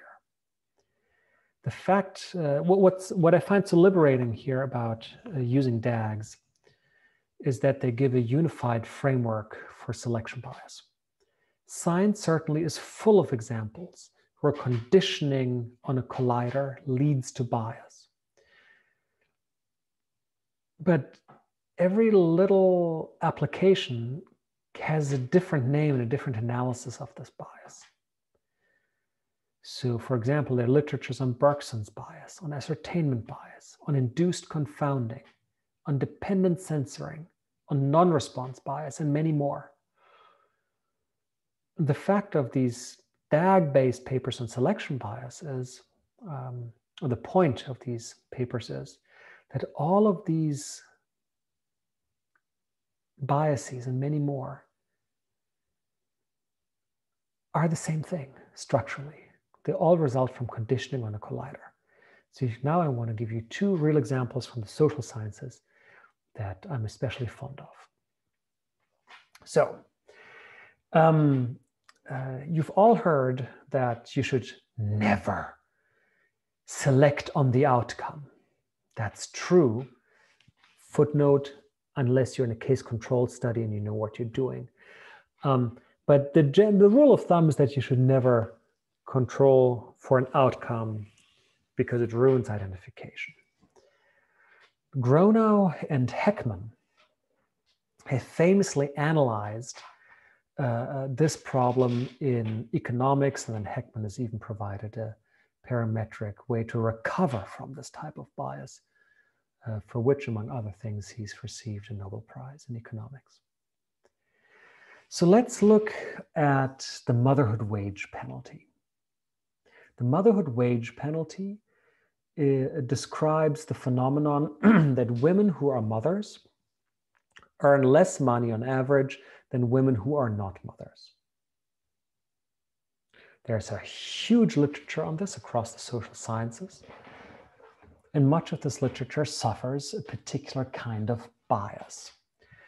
In order to highlight that bias, I want to give you a graph here that highlights the problem while abstracting from a bunch of other stuff. So here's the story. Suppose that motherhood comes at random. I know that's a crazy assumption. I just want to abstract from selection into motherhood. Suppose women randomly become mothers or not. Well, so motherhood in the standard economic theory, excuse me, I lost my train of thought. Here's what we're interested in. We want to know whether motherhood affects employers' wage offers to women. In other words, does becoming a mother cause employers to give mothers lower wages? There are various social science theories here related to productivity and discrimination. The social science here is not important. The causal structure of the argument is important. So we're interested in the effect of M on the offer wages offered to the woman by the employer. And here, for argument's sake, I'm assuming that motherhood does not, in fact, cause offer wages, to keep things clear. However, we believe that motherhood affects women's reservation wage.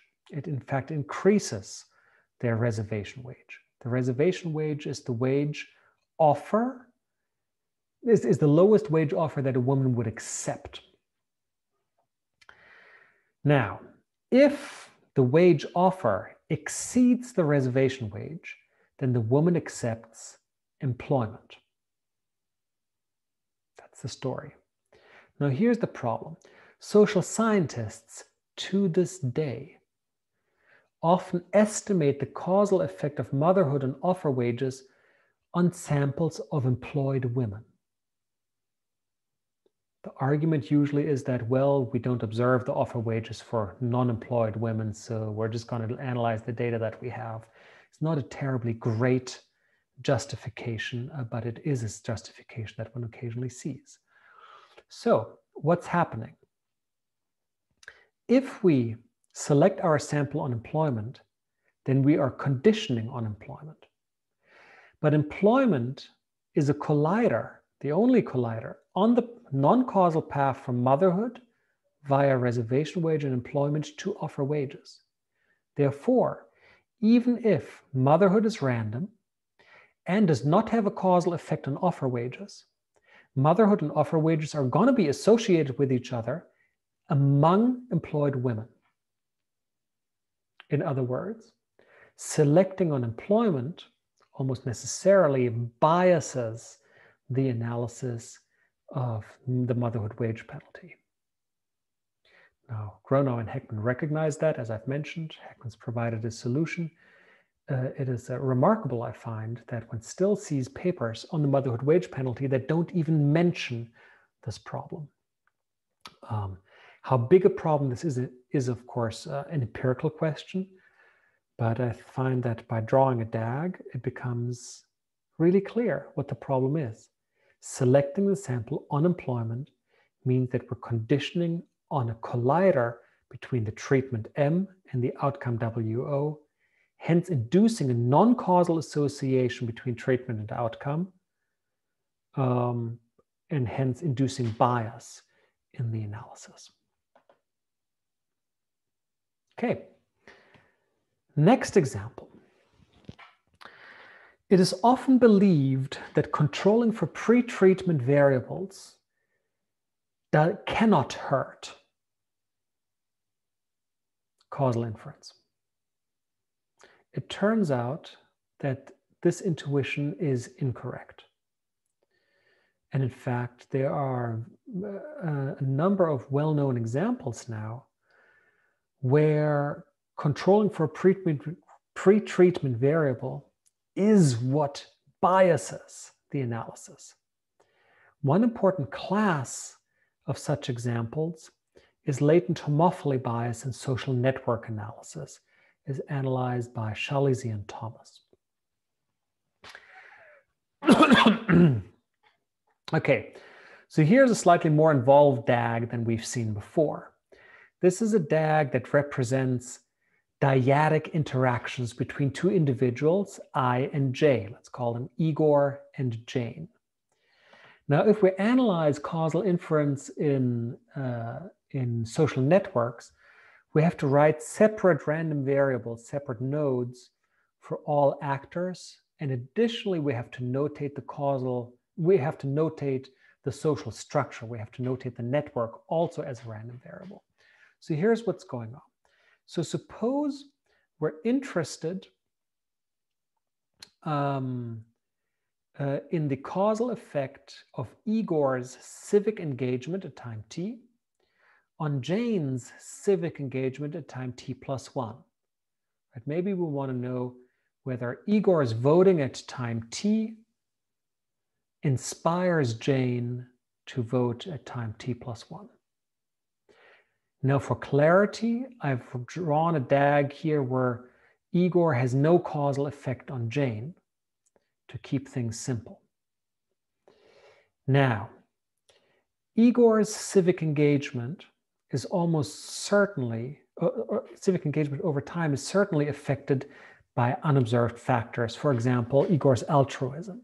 Similarly, Jane's civic engagement at any point in time is going to be driven by her latent altruism. So far, so good. How do we connect the two? Well, we've asked whether there's whether Igor affects Jane, given that they're friends. We want to know if civic engagement spreads in social networks. Now we got to ask, why are Igor and Jane friends in the first place? Now, sociologists and psychologists have argued for over 100 years that friendship networks are characterized by homophily. Birds of a feather sing together. So it may be that Igor and Jane become friends precisely because they're both altruists.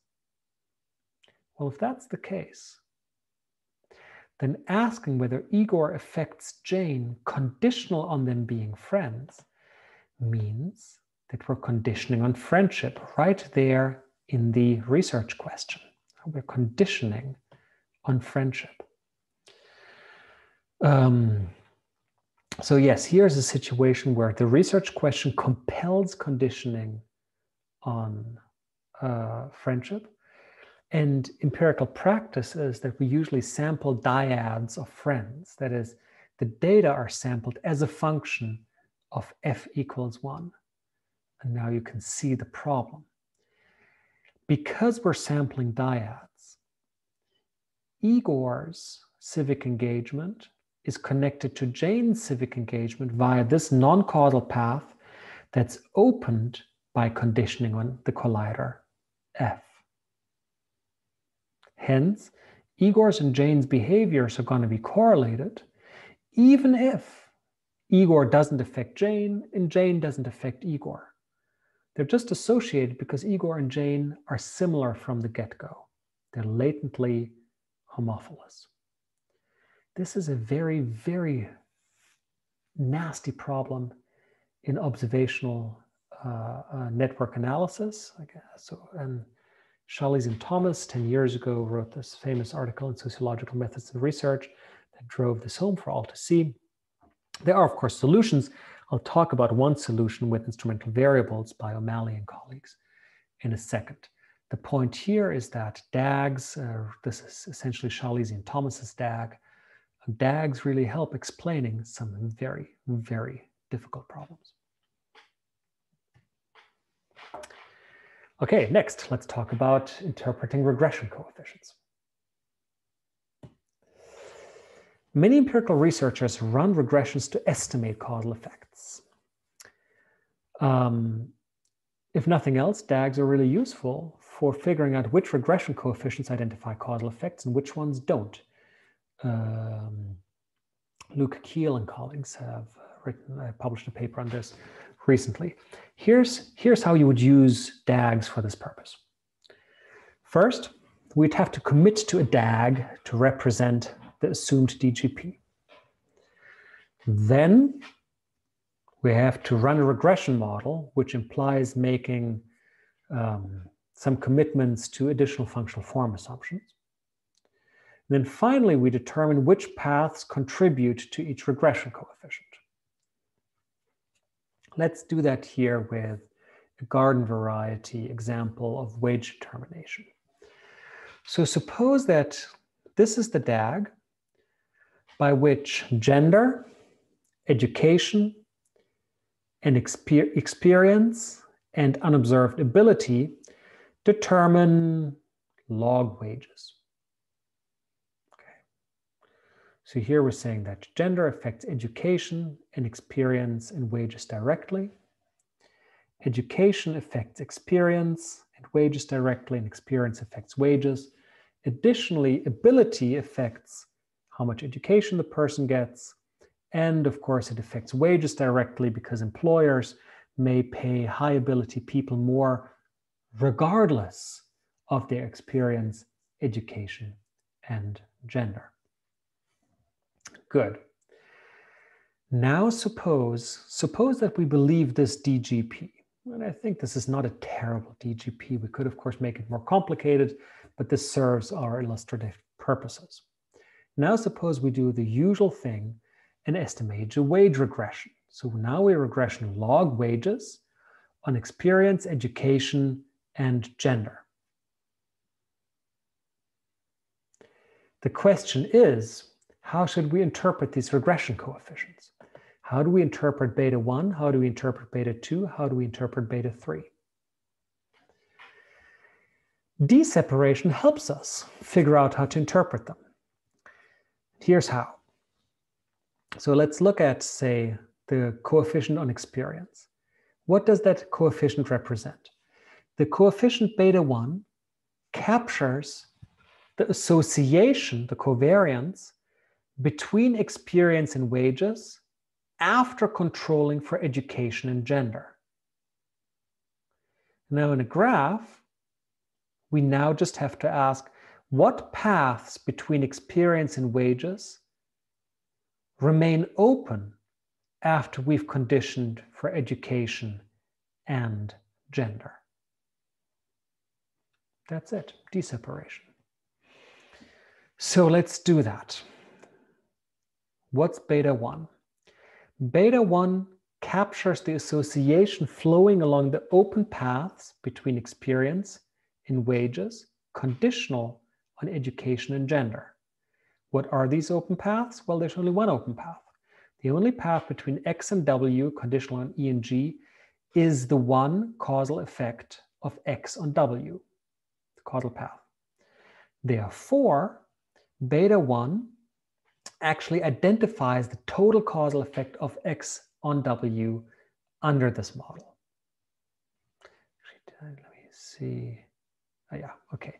I forgot to say, but it's on the slide, that we assume that this DAG represents a linear and homogeneous model. In other words, that this is a path model. Okay, second, what's beta 2? Beta 2 is the coefficient on education. If we want to know what beta 2 represents, we need to ask, what are the open paths between education and wages after conditioning for experience and gender? Well, there are two such paths. The first open path is the direct causal effect of education on wages. The second open path is the non-causal path from education to ability to wages. Both of these paths are open. Therefore, they both contribute association that is captured in the regression coefficient beta 2. That means that beta 2 does not identify a causal effect. Beta 2 is a mixture of the direct causal effect of E on W and confounding bias via U. Third, what about the coefficient on gender? What does that capture? Well, beta 3 captures the association flowing along the open paths between gender and wages, conditional on experience and education. Again, there are two open paths from gender to wages. The first is the direct causal effect, and the second is the selection path, the non-causal path G, E, U, W, that is opened because we've conditioned, we've controlled for the collider education. Therefore, the coefficient on gender does not capture the causal effect of gender on wages, even though gender, of course, is determined randomly, essentially, at conception. I should say that sex is determined randomly at conception. Okay? So that's really interesting. We run a garden variety wage regression relative to a DAG. And because we know D-separation, we can determine which paths in the graph contribute to the regression coefficients. Therefore, we can determine whether each regression coefficient does or does not identify a causal effect. That's a really powerful thing to do. Now, if you do that for a bunch of graphs, you'll quickly find out that it's generally a terrible idea to vest all coefficients in the regression model with a causal interpretation. Usually, we're well advised to focus on getting a single coefficient to identify a desired causal effect, and then treat all the other coefficients in the regression model as nuisance parameters that are not of substantive interest. Okay, so again, as I said, the paper with Luke Keel and Randy Stevenson is going into much greater detail about this process. Why can't I advance here? Okay, causal mediation analysis. Causal mediation analysis is, of course, a frontier of causal inference. DAGs have been instrumental in many methodological developments in causal mediation analysis, starting with one of the early articles on causal mediation analyses by Pearl in 2001, Tyler Vanderweel's recent magisterial textbook published 2015, also makes liberal use of graphs, both for pedagogical purposes and for proofs. Now, Earlier in our workshop, we've already met the fundamental difficulty of causal mediation analysis, namely unobserved mediator outcome confounding. There's more to mediation analysis than this problem. And specifically, I want to tell you the adjustment criterion for mediation analysis with respect to various mediation estimates. Now, this is not, at this late stage in the workshop, I'm not going to introduce subtle new conceptual notions.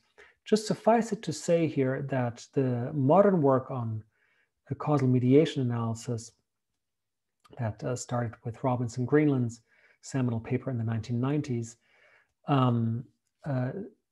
differentiates different types of direct and indirect effects called controlled effects and natural effects, natural direct effects and indirect effects. Now, most analysts use some form of regression modeling to estimate these controlled or natural direct or indirect effects. And if we do this algebraically, it can be kind of hard to see what must be true about the data generating model in order for these regression type models to make any sense. With DAGs, however, it's easy to express the causal identification requirements for regression or other adjustment-based estimators. Specifically, the adjustment criteria for mediation are summarized by these 4 rules. The causal mediation effects of T on Y relative to one or more mediators M are identifiable by adjusting for a set of variables Z if, first, Z does not include any descendants of treatment. Second, Z and M together block all backdoor paths from T to Y. Third, Z and T block all backdoor paths from M to Y. And fourth, Z blocks all backdoor paths from T to M. Now, different causal mediation estimates require different elements of this adjustment criterion. For example, if we're interested just in the controlled direct effect of T and Y, then we just need the first 3 requirements, and we would have to control for Z1 and Z3. If, by contrast, we were interested in the natural direct effect or the natural indirect effect via M, we would also need to control for the TM confounders. Okay. So there you go. That's the adjustment criterion for mediation analysis. If you want to do a mediation analysis using a conventional regression type estimator, these 3 statements, which can be evaluated relative to a DAG, are sufficient for justifying non-parametric identification results. Non-parametric identification results. And if we want to use a regression estimator, we additionally have to make assumptions about functional form, of course. Good. Finally, instrumental variables. In many real applications, as I've mentioned, identification by adjustment fails because treatment and outcome are confounded by some unobserved variable, right? So therefore, we would have a non-causal path, T to U to Y, which cannot be closed by adjustment. Now, we've already seen that one way of handling such situations would be to go to the do calculus. But the do calculus often will still not be able to identify the effect non-parametrically because it's not possible. Now, in such situations, there sometimes exist so-called instrumental variables that permit the identification of the causal effect of T and Y, not non-parametrically, but under certain functional constraints, such as linearity or monotonicity or a bunch of other criteria. Finding instruments is really hard. DAGs are useful for detecting IVs in complex DGPs. DAGs are also useful for illuminating thorny problems in IV analysis, and they're now widely used for that purpose, for example, in epidemiology. So let me illustrate both claims. First, finding IVs. Now, there are several subtly different definitions of instrumental variables. Nonetheless, here is a purely graphical definition of an IV. This is due to Pearl 20 years ago. A variable Z, I'm going to read this. A variable Z is called an instrumental variable for the causal effect of T and Y if, conditional on covariance X, there's at least one open path from Z to T, conditional on X. X does not contain descendants of the outcome, and there is no open path from Z to Y conditional on X other than those paths that terminate in a causal path from T to Y. Okay, now, of course, parsing that statement, that takes a little bit of work. Let me just point out that the canonic IV DAG, of course, meets these requirements. And this is very helpful. This is very helpful once you have a situation that's no longer as beautiful as this graph, for example, like this. So remember we reviewed just a few minutes ago the problem of latent homophily in social network analysis. If I'm interested in how the behavioral characteristics of one individual affects the behavioral characteristics of another individual, I'm in a social network kind of situation, and here our problem is that friendships or relationships more generally are not formed at random, so we have latent homophily. Now, a few years ago, O'Malley and colleagues have used Pearl's graphical IV criteria, the one that I've shown you and a bunch of others more powerful ones, to detect IVs in a fairly complex DAG. So this here is the least complicated DAG that they've analyzed, and I trust that you'll agree that this does not look like a friendly DAG. The goal here was to figure out whether this person's BMI at time t affects the other person's BMI in a subsequent period.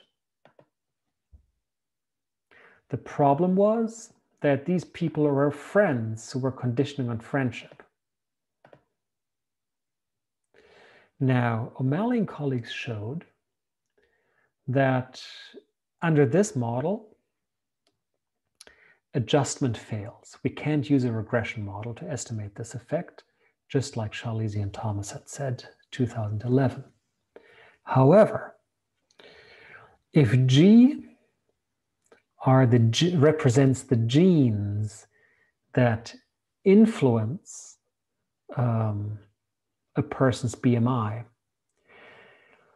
and if the effect of these genes on people's BMI varies by age, which is captured by the interaction G times X, X containing age, then it can be shown using Pearl's criteria that GX, the GX is an instrument for the effect of Y2 and Y1, conditional on G and X. Okay. And then they have even more complicated DAGs where this is the case too. Yeah, so I think this is a nice application where we couldn't have gotten the results that we got if we had not been able to draw on graphs to detect instruments in really complicated DGPs. Now, I also claim that DAGs are useful for understanding some problems in IV analysis. And so I want to illustrate that with a problem of selection bias in IV. It turns out that selecting one's sample as a function of treatment necessarily invalidates instrumental variables analysis. So look at the conventional IV graph. Z here is an instrument for the effect of T on Y. That is, under certain additional functional constraints, we should be able to estimate the effect of T on Y using the instrument. But if we condition on or truncate the sample as a function of the treatment, that is, if treatment determines sample inclusion, then we're automatically invalidating Z as an instrument for the effect of T on Y. And why is that the case? It's the case because the IV criterion says that the instrument needs to be excluded. That means that Z must not be associated with Y via any path other than the causal effect of T on Y. Note, however, that S is a descendant of T, and T is a collider. T specifically is a collider on the path from Z to T to U to Y.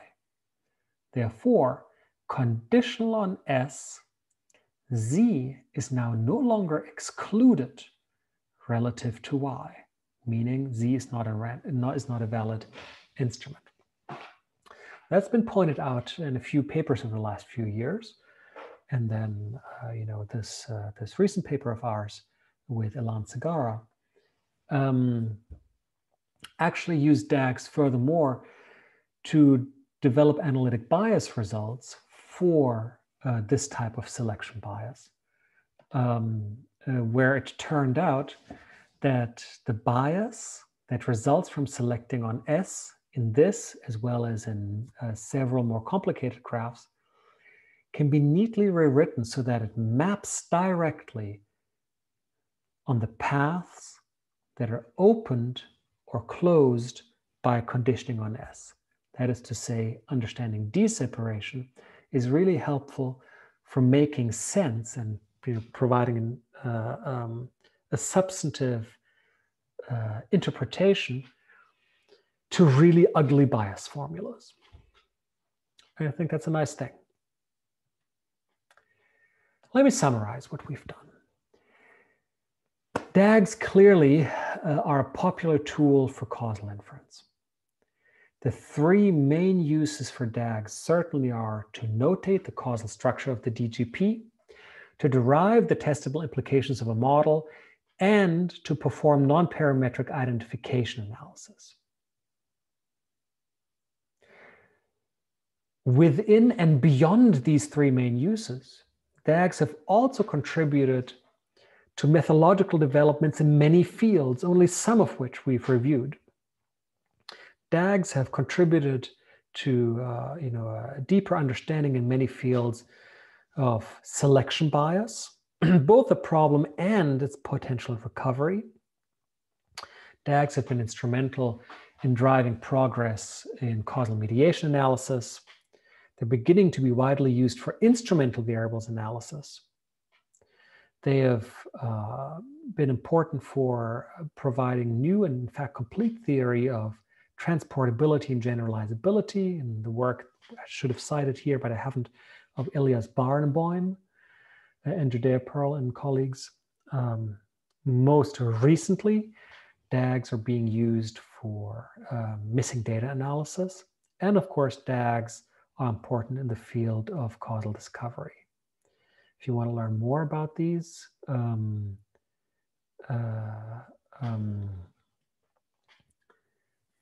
if you want to learn more about DAGs, I've listed here a few short longer online courses, both by myself and by Miguel Hernan, and a few papers that are at a slightly higher technical level than what I'm doing here.